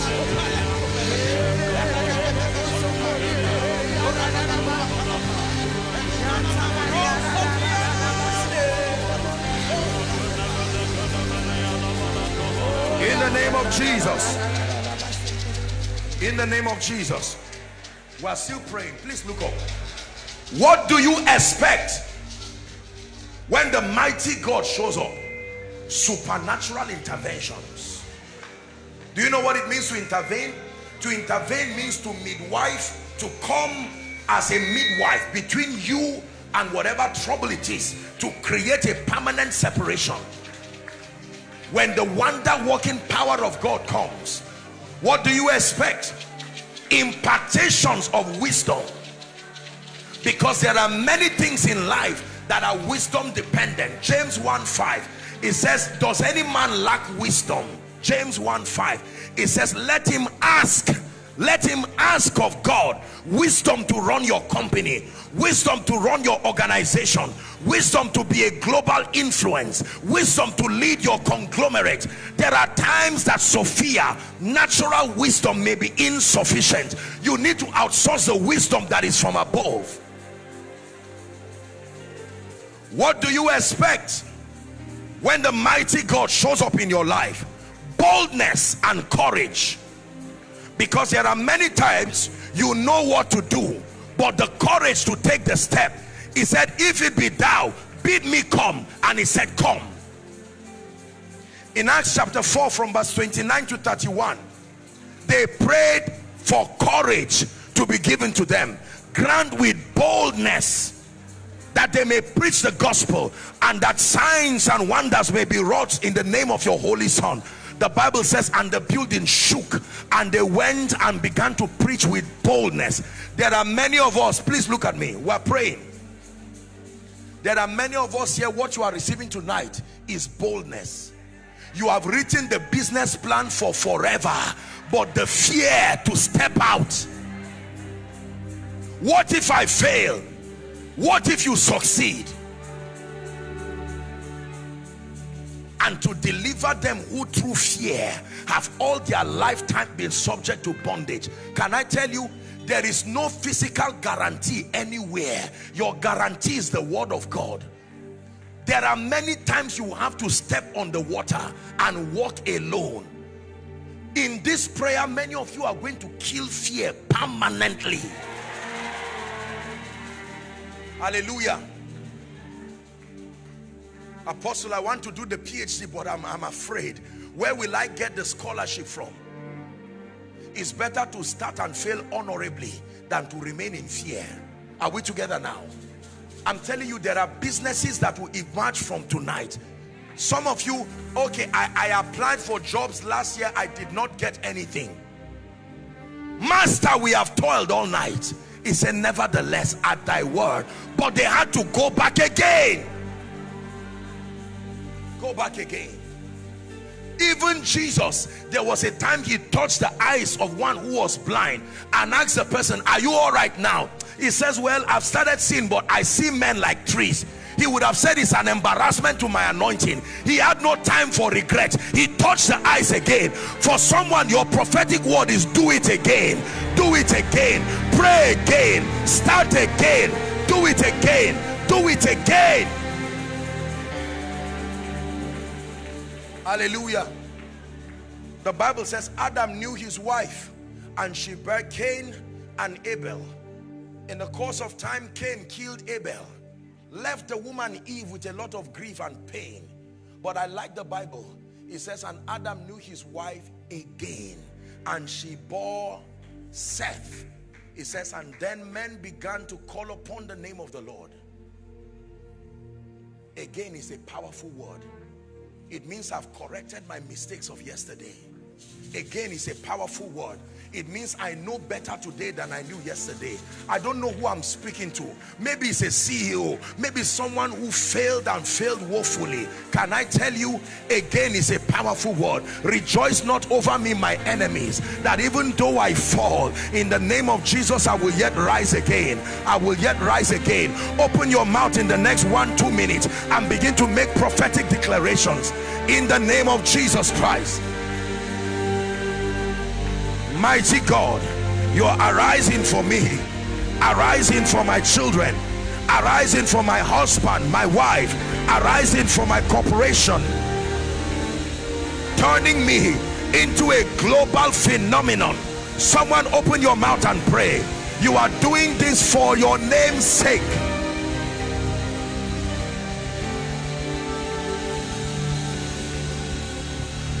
In the name of Jesus.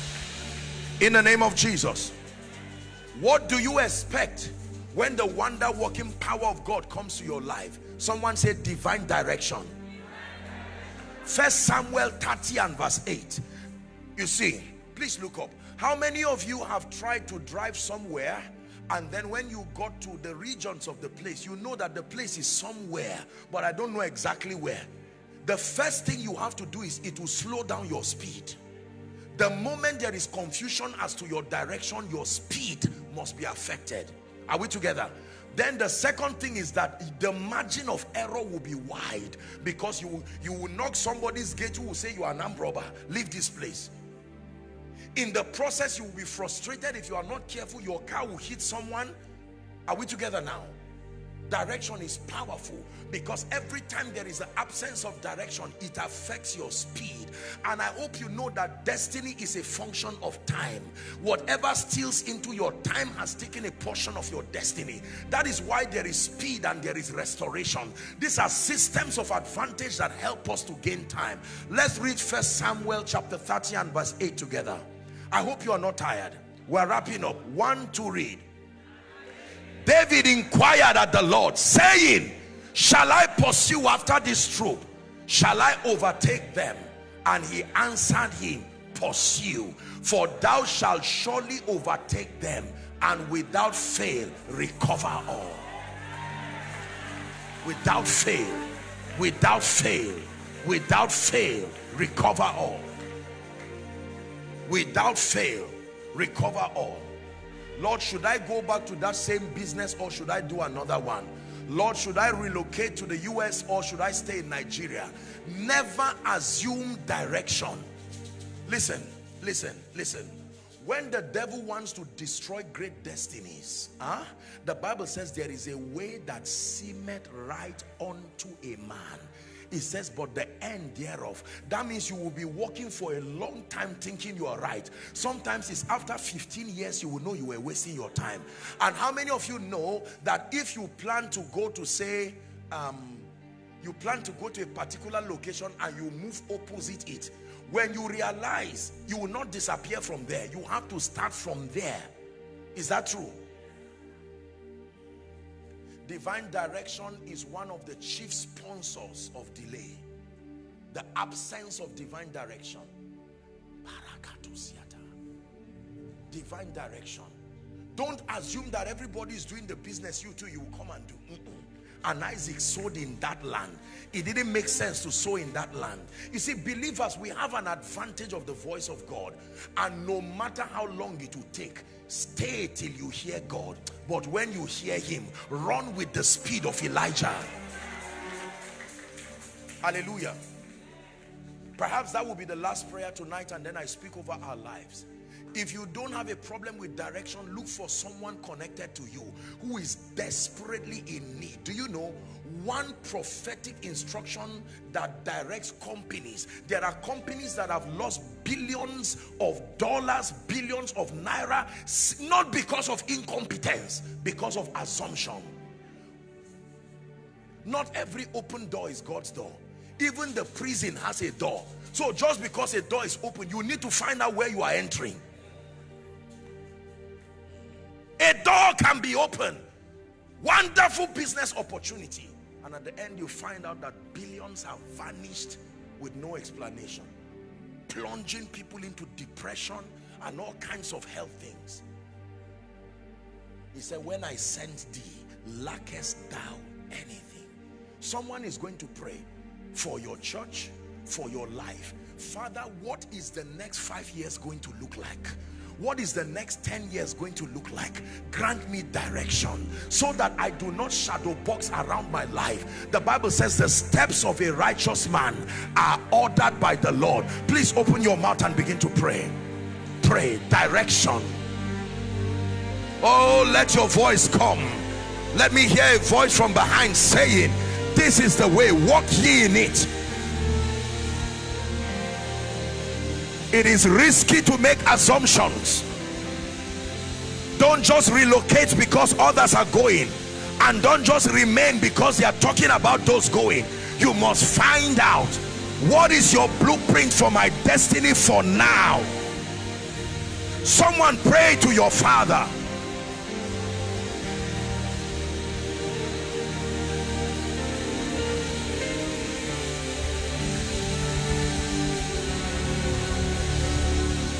You are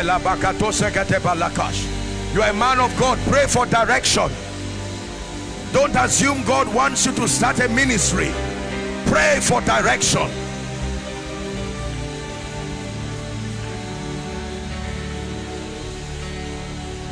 Hallelujah. Hallelujah.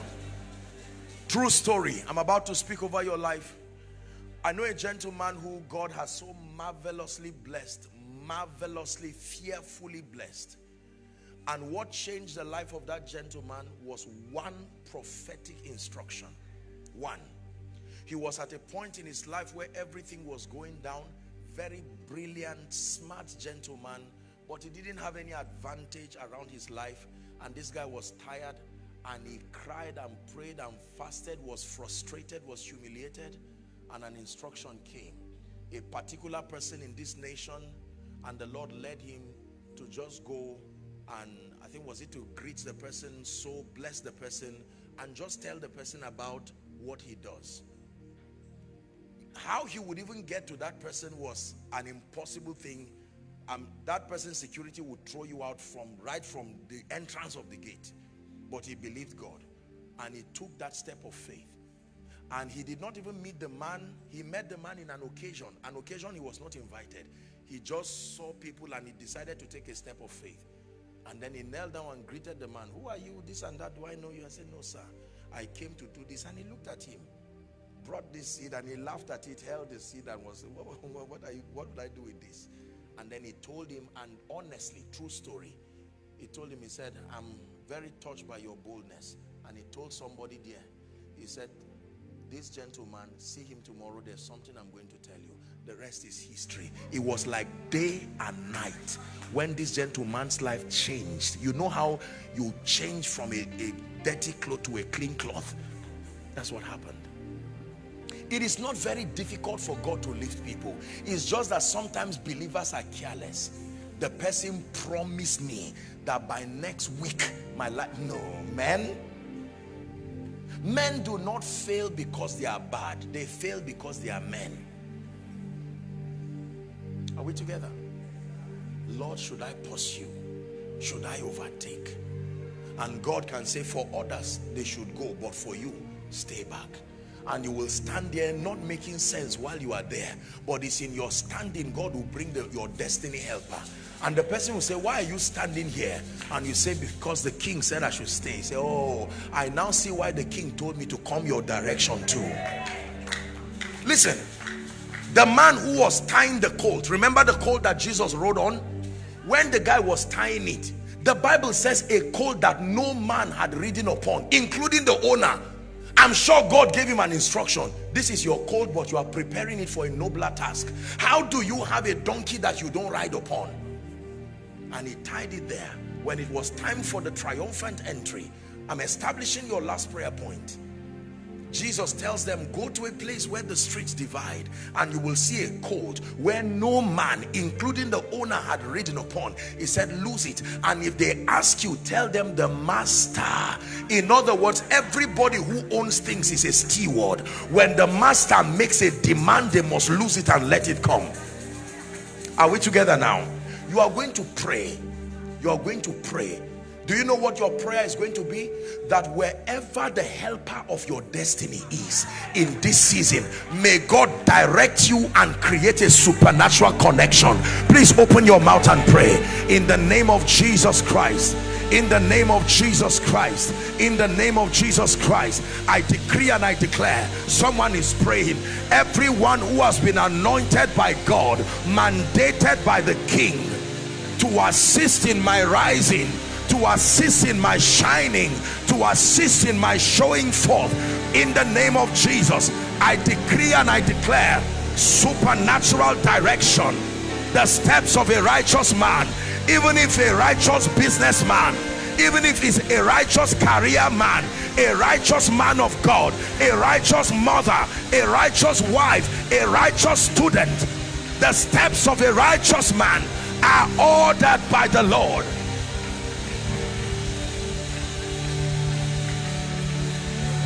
Hallelujah. Hallelujah. We're wrapping up. Personal testimony.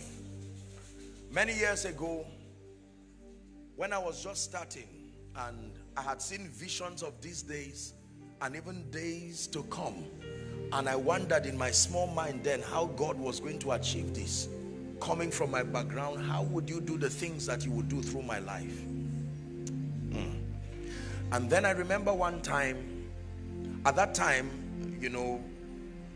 people worked with cassettes and CDs. So when you preach, and it was a major stream of income for ministries, largely it was the media. And then the Lord spoke to me, I remember, that a day will come, people will listen to messages for free and will not even have to own a CD or a cassette. I said, how will this happen? And he said, here is what I want you to do. This is the strategy that will announce you to the world. That time, he said, you will not put your messages in cassettes and CDs like others are doing. Nothing is wrong with it. He said, take them as crude as they are, and then you will put them online, and my angel will take them to the nations. Now, it makes sense today because of what we know and what technology has done. It will be stupidity of the highest order, both corporately and individually, to have done that kind of thing. Number one, you would be losing a major opportunity to be able to build income for the ministry. Number two, I mean, concept of likes and shares and follows, and that was a foreign concept. But when he speaks today, you see, this God, when he tells you to do something, just do it. Oh, it may not make sense, but just verify that he's the one. For someone, he can give you a message and say, carry a seed and come and sow to the woman of God. It doesn't make sense. Whatever he tells you to do, do it. For someone, he can say, lock yourself for one day in praise. It does not make sense. You just do it. And you will be surprised that for 5 hours, he will not speak until the last moment of your obedience. That's when his word comes. Even after bathing 6 times, Naaman did not change till his obedience was complete. If he left angrily, he would just leave somebody who was wet and dirty from the river. Hallelujah. I can tell you, I know that I hate to be the one to talk about it, but you know, look what the Lord did in the United Kingdom. You see, now those things, listen, when I read that you shall be exalted above the nations of the earth, I believed it. Right from my small room, I believed it. When God speaks, it is only us that think he's joking. But he is not playing. Are we together? It was not just an ambition that I got up and I said, I want to do this. No, no, no. Many of you know our ministry. We have never held a conference in the history of our ministry. Never, not once. And then the first conference would be in the United Kingdom. You must be crazy. But when he speaks, I'm saying this because for someone, you have derailed from the path of God, and that has affected your hearing God. When you started, your spiritual vibrancy was the secret of your results. But now a lot of things have come to becloud you, including the praises of men. People can praise you to leave his presence. People can praise you to leave the altar. People can praise you to leave the things that keep the fire burning. There's nothing wrong in celebrating you, but we live in a world where people clap for you. Even when you enter the coffin, they keep clapping. When it closes, they keep clapping. When you are going down, they keep clapping until you don't hear the sound again and you find out you've been buried. After all the Lord did, I just went and rode before him and said, Lord, your boy is here again. Just as before. That is finished. Let's face what is in front. That's it. I just decided to bring this. I usually don't talk about these kinds of things. It's not in me at all. But I just said this to encourage someone. Do not give up on God. God is prepared. You know how you lift a trophy. That's what God wants to do. Maybe for a family here, anytime we talk about things like this, you are even afraid because everybody knows the story around your life and family. It's as if all that is left there is shame and reproach. Let me bring you a word of hope. The Bible says there is hope for a tree, even if it be cut off. Foundations of sapphire. I may not know why God granted the grace to put this meeting this year, but even if you are Sarah, laughter is still coming. And that all they that hear about you will laugh with you. Do you believe that? Now, tomorrow we have a session, and I may not have the time. I'm saying there, we may not use all the time. Probably I'll just speak over your life, and then tomorrow, I know that some of you are here trusting God for healing, trusting God for all kinds of miracles. We can leave that for tomorrow, so that I pray over your life. Today I'm just going to speak over your life. We'll have the time. I want you, if allowed, to please invite everybody you can find. It's going to be a rain of blessings here. We're going to trust God that his mighty hand will rest on someone's destiny in the name of Jesus. But tonight, upon the grace that backs up the RCCG, in the name of Jesus, the resurrected King, shame and reproach be broken, be broken, be broken. Depart from every family here in the name of Jesus Christ. Shame and reproach, leave now, leave now, leave now.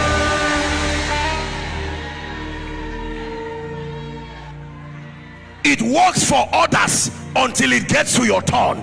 In the name of Jesus Christ, failure at the edge of breakthrough, I decree and declare, be released from that demonic plague. I release your children from that demonic plague in the name of Jesus Christ. Hallelujah. The same grace that came upon our Father in the Lord, that granted the grace to take the RCCG from that lowly estate to be global, I stand in agreement. May that same mantle rest upon your head and take you from where you are, take you from where your company is, and announce you to the whole globe in the name of Jesus Christ. Hear me. It says, I desire to come to you, even I, Paul, once and again, but Satan hindered us. There are spirits that hinder things from reaching you. Let me clear them out of the way.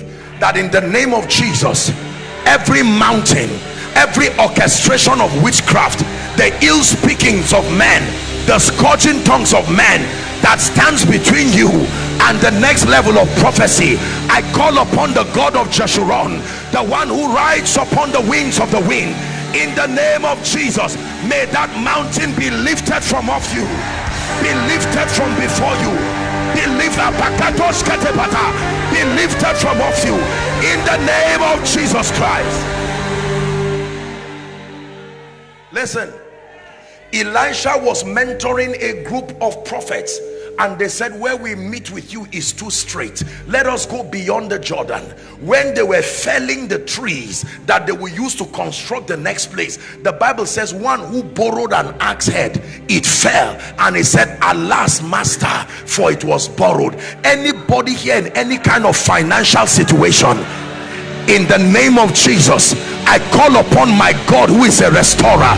Between now and the next 3 months, I call upon the powers that created the heavens and the earth. Come out of that financial situation now. Come out, out of that financial situation now, by the God of heaven.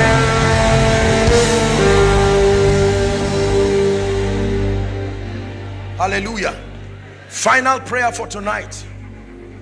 I don't know what has covered your glory. He said, thou, O Lord, art a shield for me, my glory, and the lifter up of my head. Listen, can I tell you the truth? When your glory is covered, even those who can honor you do not know you are there. Yes, sir. When a man is about to get married, the bride is covered, but she does not remain covered. Is that true? There is something that they say, you may now unveil the bride. Then sometimes they ask him, is she the one? How can he know when she's covered? After all, Leah was exchanged for Rachel. Darkness is dangerous because it can cover and can exchange destinies. Because of darkness, Jacob suffered 7 more years. In the name of Jesus, every veil, financial veil, business veil, spiritual veil, ministerial veil that is covering you, so that those sent to you to lift you, to announce you, cannot even see you, we tear that veil tonight. We tear that veil from off you. We tear that veil from off your life in the name of Jesus Christ. Find visibility, be seen and be known by those who need you in the name of Jesus Christ.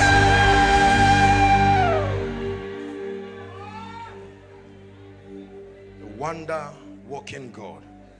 Now hear me, please, no movement. Lend me 1 more minute. I want to make an altar call. There are no assumptions in this kind of atmosphere. Please keep standing. We're standing for just a minute or two and then we're done. That wonder working God, the Bible tells us that he was humble enough to become a savior, the savior, and he left everything and became that savior. Walked upon the streets of Galilee, taught, ate, cried, related with ordinary men. And then the Bible tells us that ultimately his journey was to be an exchange, to redeem man who had been fallen, to bring reconciliation. For the Bible declares that there is no other name given unto men by which we must be saved. An apostle's name cannot save you. A pastor's name cannot save you. In fact, the name of a church or a religious organization cannot save you. No matter what you receive from the king, you are still outside of the kingdom, except and unless you come to him. Here's what he told Nicodemus in John chapter 3, when you begin from verse 3. He says, verily, verily, I say unto you, except a man be born again, he cannot see the kingdom of God. Then in verse 5 he says, except a man be born of water and of the Spirit, that he cannot enter the kingdom of God. That which is flesh, but that which is spirit is spirit. In John chapter 3 and verse 16, still on that conversation, he said, for God so loved the world that he gave his one and only begotten son, that whosoever, that blessing is for whosoever, believeth on him should not perish, it says, but have life everlasting. Verse 17 says, for God did not send his son into the world to condemn the world, but that the world through him might be saved. I will never make assumptions when it has to do with knowing the Lord. John 17 and verse 3, it says, this is life eternal, that they may know thee, the one true God, and Jesus whom thou hast sent. If you do not know him, you do not have his life. Apostle, but I've been in church all my life. Commendable, but notwithstanding. Apostle, I have a Christian name. Commendable, but notwithstanding. I do not think I'm a practitioner of anything that the Bible prohibits. Commendable, but notwithstanding. I want to make a call, even if it's for one person who will be bold enough. 2 calls in one, actually. For one who is saying, Apostle, give me this chance here at this meeting hosted by the foundations of Sophia, to make it right with Jesus. Number 2, for someone, you may be saying, well, I remember receiving Jesus, but sincerely, because of the vicissitudes of life, the pressures of life, maybe friends, maybe wrong decisions, I'm in a position right now where I cannot say for sure that my relationship with the Lord is intact. He gives you an opportunity to make it right tonight. Like our Father would do, I will count 1 to 5. Wherever you are, I just need one person bold enough, unashamed enough to come and stand here. You have a choice to remain where you are, but Jesus calls you now. I begin my counting. 1. I need thee, oh, I need thee. Every hour I need thee. Come bless me now, my Savior. Come, come.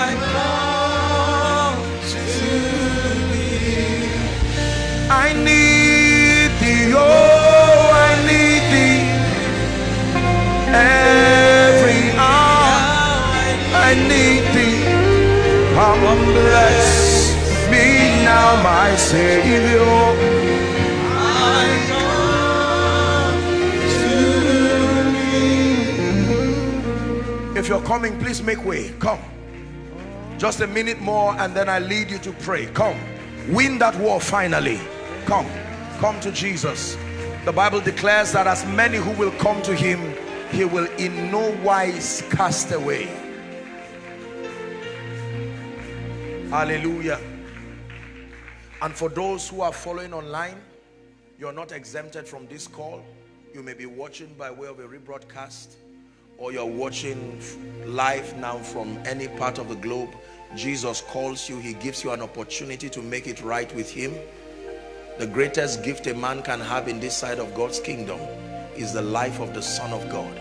Beyond prosperity, beyond health, beyond advancement, Jesus offers you himself and his life. So as I lead these precious ones in prayer, I want you to connect and pray. Make this decision sincere and let it be from the depth of your heart. Now I understand that you will be given a card. The counselors are handing over a card. Here's what I want you to do. Number one, you receive them, then I lead you to pray that prayer. You'll be requested to please fill the cards legibly, and once you do so, please hand them over to an usher or someone who should be around, except if you are going to be moved somewhere, then that will be fine. Otherwise, just walk as they instruct you. Please do well to give the information as truthful as you can, so that it will help with the follow-up. If they all have it, please don't fill it now. Let me just lead you to pray. I salute you for your courage to come. It is a noble thing to come to Jesus. Thank you. Hallelujah. And Foundations of Sapphire, thank you for putting this. If these were the only souls that this meeting was for, it would be worth the organization. Thank you. Hallelujah. Please lift your right hand, if you can, high above your head as a sign of surrender. And I want you to say this after me. Mean it from your heart. Let it be loud and let it be clear. Say, Lord Jesus, tonight I have heard your word. I believe with my heart that you are the Son of God. I believe that you died for my sin. I believe that you rose again for my justification. Right now I receive Jesus into my heart as my Savior, as my Lord, and as my King. I declare that the power of sin, Satan, hell, and the grave is broken over my life. From tonight and forever, I am a child of God. Amen. Keep your hands lifted. Father, thank you for these ones. The Bible declares that as many who will come to you, you will in no wise cast away. Therefore, by the authority of Scripture, I declare your sins forgiven, and I call you bona fide recipients of the life of God. In the name of Jesus, I declare indeed that the power of sin, Satan, hell, and the grave is broken over your life. We call you the righteousness of God in Christ Jesus. From tonight, the old ways are gone, and you begin afresh with the Lord. You go forward ever and backward never. For in Jesus' mighty name we pray. Amen and amen. Now please just do me a favor. Our mother is waving her hands there, and may I please request that you all please follow her in concert. They'll have a word with you, and then you'll be back to your seat very briefly. Let's honor them as they go. Hallelujah. Honor them as they go.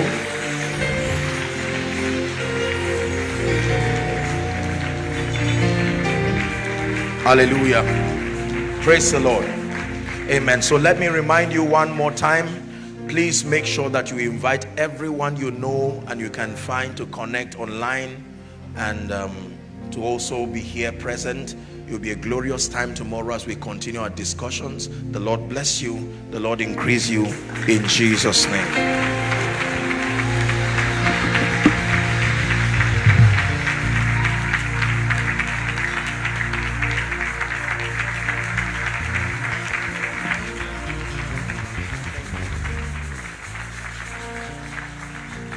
Praise the Lord.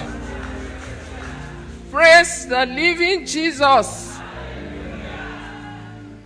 You are awesome in this place, mighty God. You are awesome in this place, Abba Father. You are worthy of our praise. To you our hearts we raise. You are awesome in this place, mighty God. Truly, our God is a God of wonders. Father, we want to bless your name for the wonderful things you have done in our lives tonight. Lord, we thank you for the vessel that you have used. Ancient of Days, we thank you for his life. Thank you for his ministry. Thank you, O Lord God Almighty, that your word is working in his life. As he's proclaiming it, as he's arousing our interest, arousing our love for your word. Father, we are grateful. Lord God Almighty, accept our gratitude in Jesus' name. Father in heaven, he has imparted us. Virtue has come out of him. Lord God Almighty, we pray in the name that is above all names, that you will replenish him. In the name of Jesus. Lord God Almighty, physically, spiritually, emotionally, in every area of his life, let him receive new strength. Let him receive new fire. In the name of Jesus. We pray, O Lord God Almighty, that he will never be weary. He will never be tired. In the name of Jesus. He will move from glory to glory. In the mighty name of Jesus. Lord God Almighty, King of kings and Lord of lords. And if there's anything that is looking unto you for, we pray that you will manifest your power in his life. In the mighty name of Jesus. He will never be put to shame. Blessed be your name, O Lord. And Lord God Almighty, what has happened tonight will be permanent in our lives. In the mighty name of Jesus. Thank you, mighty Father. Glory be to your name. In Jesus' precious name we have prayed.